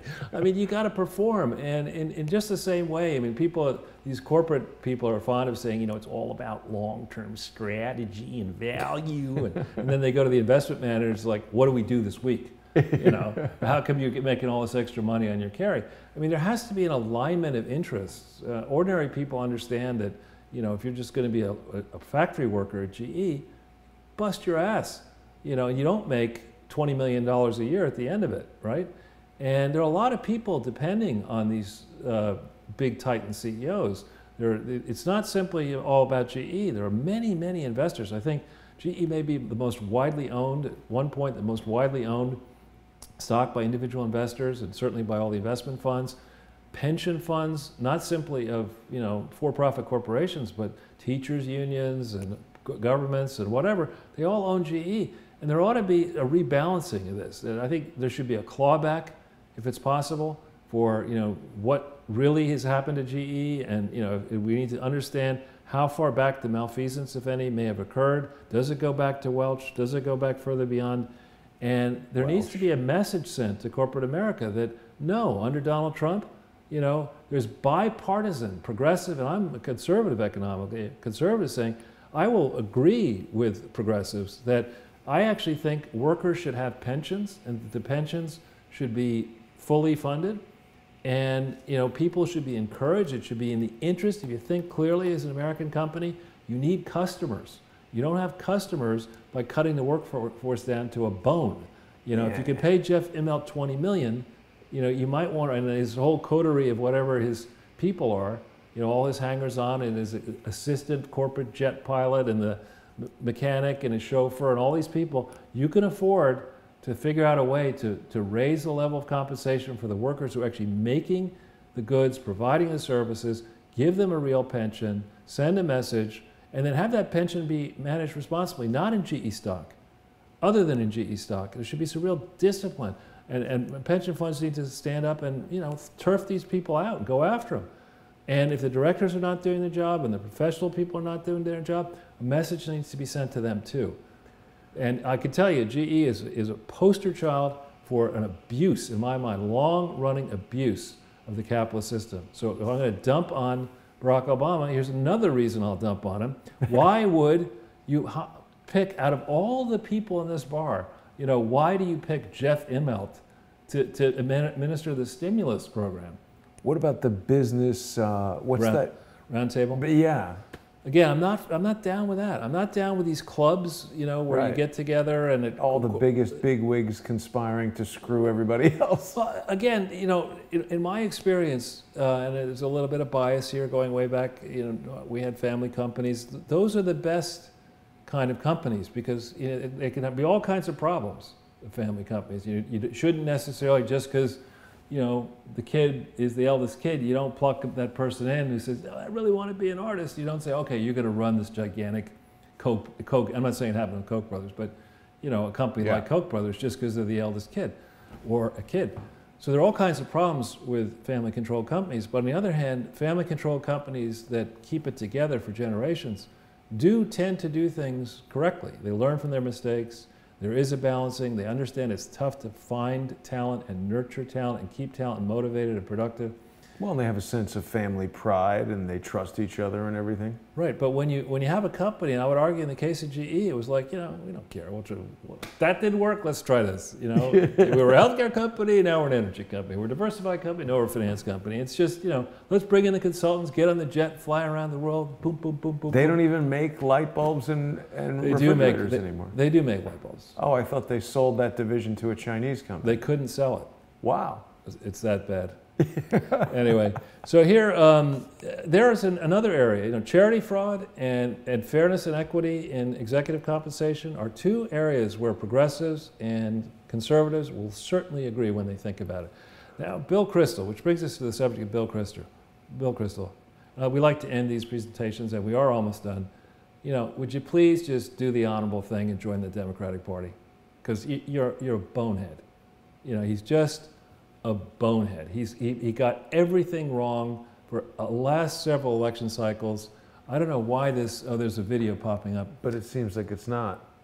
Yeah, whatever, maybe I gave you a bad link, but Bill Kristol saying that the Democrats are going to sweep the midterms, okay? Because he's mostly wrong. He's a valuable guy. You find somebody who's mostly always wrong, that's valuable. Right, just do the opposite. Right, it's just extremely valuable.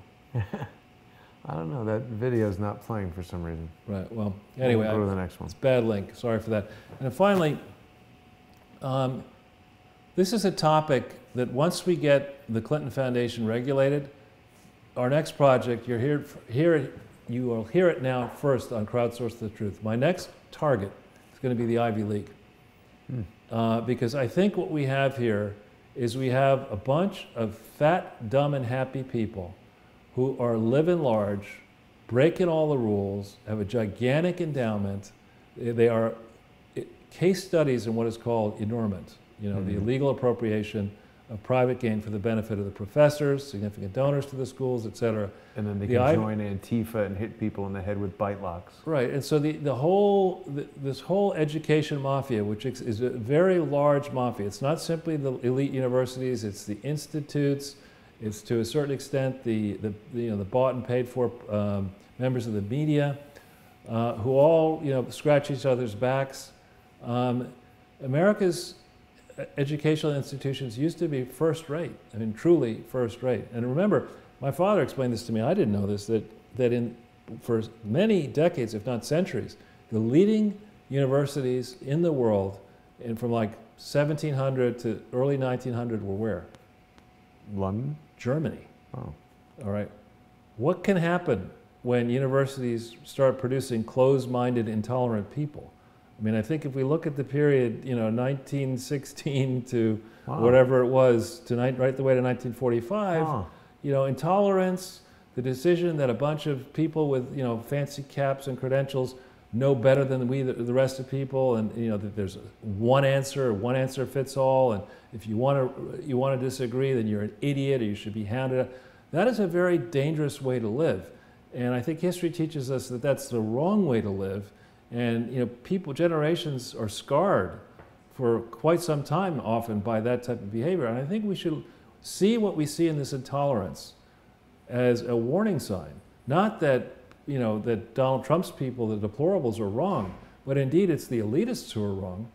And if we were in a great place geopolitically, if America's star had risen, if we weren't hounded by 21 trillion of debt that we know about, by following the wisdom of the small crowd of elitists, then maybe I'd be saying, I'm not going to complain too much about it. But once we get the Clinton Foundation and its network of donors regulated, which I believe is in process, and imminent almost, very imminent, and I'm not going to betray confidences, but I would say that those who are going to bet against the idea that the federal government in the United States and state governments and foreign governments are going to do something about this, it's bad. They were getting ready. They're putting their glass of champagne out. Hey, Chelsea, can I have some of that Veuve Clicquot? Because I really want to be with you.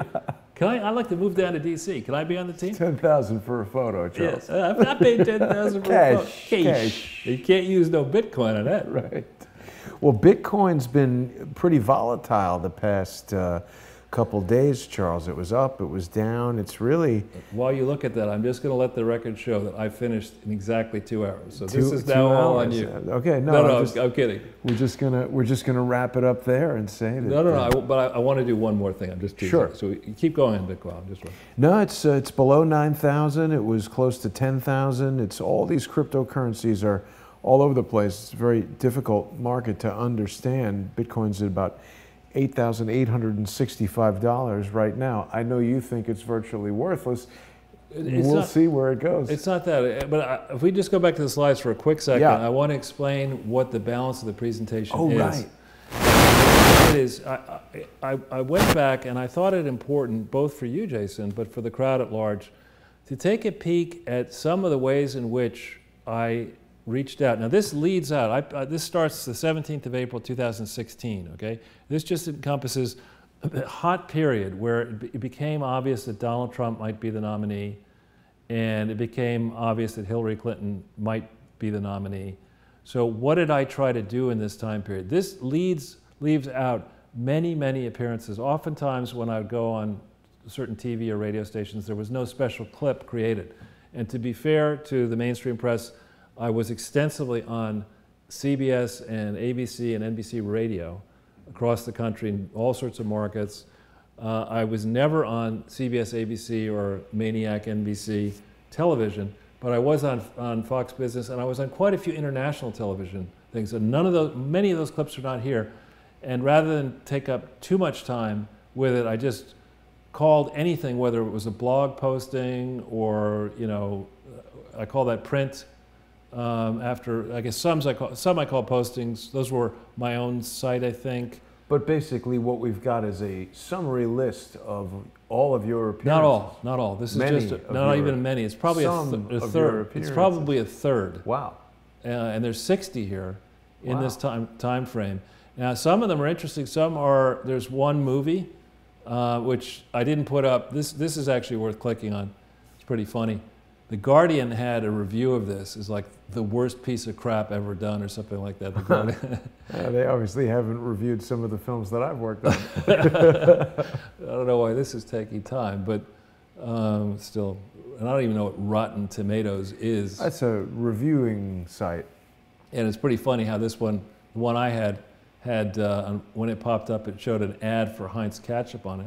But well, it goes with the tomato theme. I didn't know this, but the producer of this movie was apparently, according to this, he was the producer of the second highest grossing political documentary movie of all time. Which was what? I don't know, but the guy's name is Bill Baber, and I had a small... It's got to be Primary Colors, no? Could have been, actually, I don't know. But this was Daniel Halper's book, and I had a small part in this, and there was an article in Daily Mail about how it was going to go national. I think it came out right around this time, September 30th, that it's going to go for a small run, and then it's going to go all, whatever it was, 3,000 screens or whatever the number of screens is, and that didn't happen. Wow, 3,000 screens is a wide release. That's hard to get.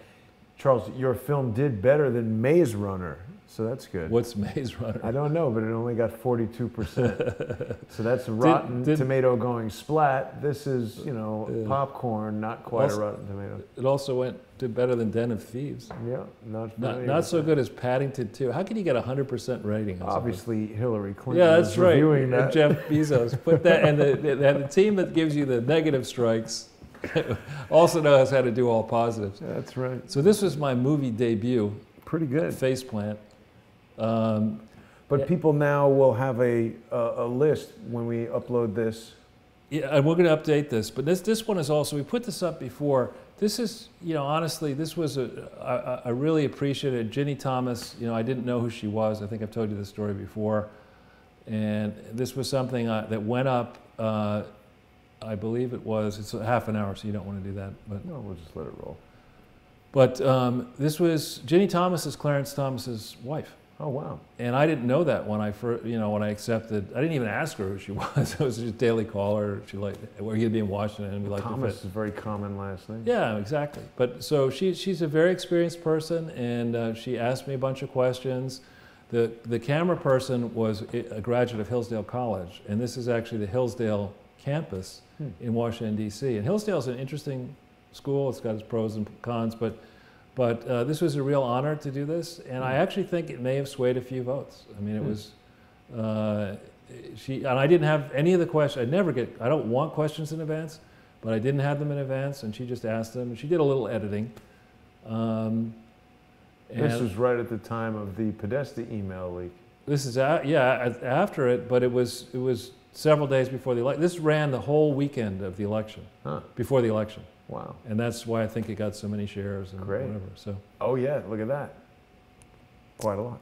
So anyway, there's a lot more out there. We're going to try to curate not only this stuff, but first we're going to try to curate the many shows that Jason, you and I have done together, and we're going to put them out in a format. We're not going to do all of them because there's too many, but we're going to select some that people really need to go back and look at. Those particular that will help the prosecutors.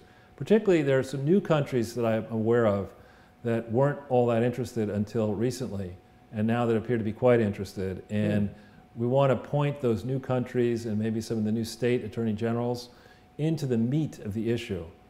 So what we tried to serve as this gigantic smorgasbord of all the different dishes that you might want. Like the charcuterie of financial crime. There we go. Where do we go next? I'm certainly not having any kombucha. There's no kombucha served at this table. I don't know what you have against kombucha. I just don't like the sound of it. It's like yogurt. Ugh. Well, so Charles, we'll be back on Sunday with more amazing information.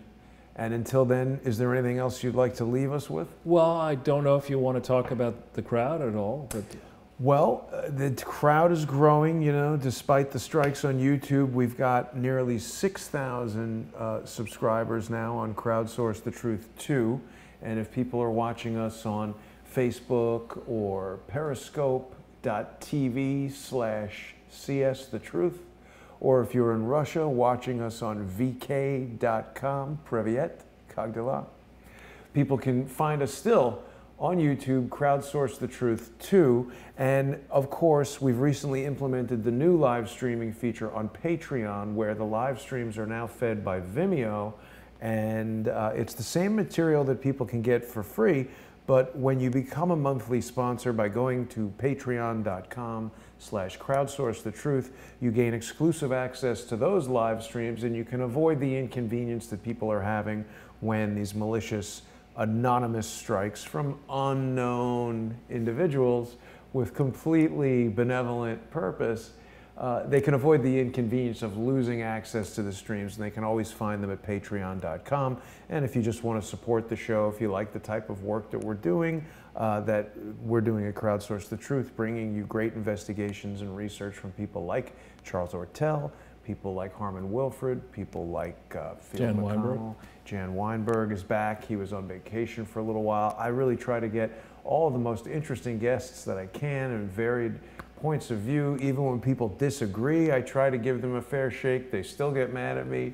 We'll see how that goes. People can also make a one-time sponsorship payment at paypal.me/crowdsourcethetruth. And it is now becoming more important than ever that people who like the program sponsor it, because as the resistance increases, I have to do more work just running to stay in place. One thing I forgot to mention I'd like to bring up quickly. I was told by somebody I respect that the new tax law actually places a limit on charitable contributions. That is not true. That is a massive loophole. So the question of looking carefully at charities is going to be especially important going forward, and one that the Trump administration and Congress is going to want to focus on very, very carefully. So the idea that you could find a crooked charity, and I can't think of any, that begin with C, or B actually, Bill, Hillary, right. But you find a crooked charity and you say, all right, look, we know nobody's ever going to check, so we'll give you, how much money do you want in your Swiss bank account? And right. I want a piece of paper that says, I gave you $1 million. Right. And then I'll put that into the IRS and I'll get whatever the money is that I get back. So the question of charity fraud, I think, is going to rise in importance in the minds of the Trump administration and the minds of the wider circle in America and around the world, in part because of the change in the tax code. And so that's why I feel very good about all the work that we've done and the work that Doug White does, and the very few people who actually spend the time to get into the weeds. I think that work will pay off and bear fruit and do good things to protect donors, to protect American taxpayers and other taxpayers. So I feel very grateful to you, Jason, that you've invested all this time and the resources to let us have this great platform, and I hope it really flourishes. Thank you, Charles. And I just want to clarify that you're talking about charities. Right. Money that people are using to sponsor Crowdsource the Truth is not a charitable contribution. Crowdsource the Truth is a for-profit business, and that doesn't mean that we're not striving to give you honest and true information. It just means that any money given to Crowdsource the Truth is a sponsorship payment, not a donation. And of course, you know, people like to criticize me for trying to earn money by what I do, but I spend all day meeting with people, speaking put up with me, preparing these presentations. It's a pleasure to work with you, but obviously it takes time. Your work is, I haven't had the good fortune of being a Wall Street tycoon, and with my Hollywood career behind me, the savings are dwindling, and it's more important than ever that people sponsor Crowdsource the Truth. And please go on to patreon.com/crowdsourcethetruth and do that. Only a couple days left here in April, so now is a great time to do it. Also, people can purchase wonderful Crowdsource the Truth swag from redbubble.com. And if you want to get in on time phone hacking, which is a fun meme that Quinn Michaels has created, and it's an interesting way to see how people interact with artificial intelligence, and he's got AI bots tracking time phone hack, the hashtag on Twitter and elsewhere. He's also exploding the brains of idiots around the internet who are super upset about time phone hacking. I don't fully understand that, but it's pretty funny, I think. Charles, I want to thank you again for an amazing program. I want to thank everyone for watching. Oh, there is one more thing. Periscope, I didn't realize this, but when people put hearts on Periscope, that is somehow monetizing the Periscope channel. So apparently we're about 12,000 hearts away from becoming a super broadcaster on Periscope. So if you're on Periscope and if you know what a super broadcaster is, and you want us to be that, yeah, keep sending the hearts. Thanks for that. Thanks everyone for watching. I'll be back tomorrow. Charles will return on Sunday at 3, and we'll see you then.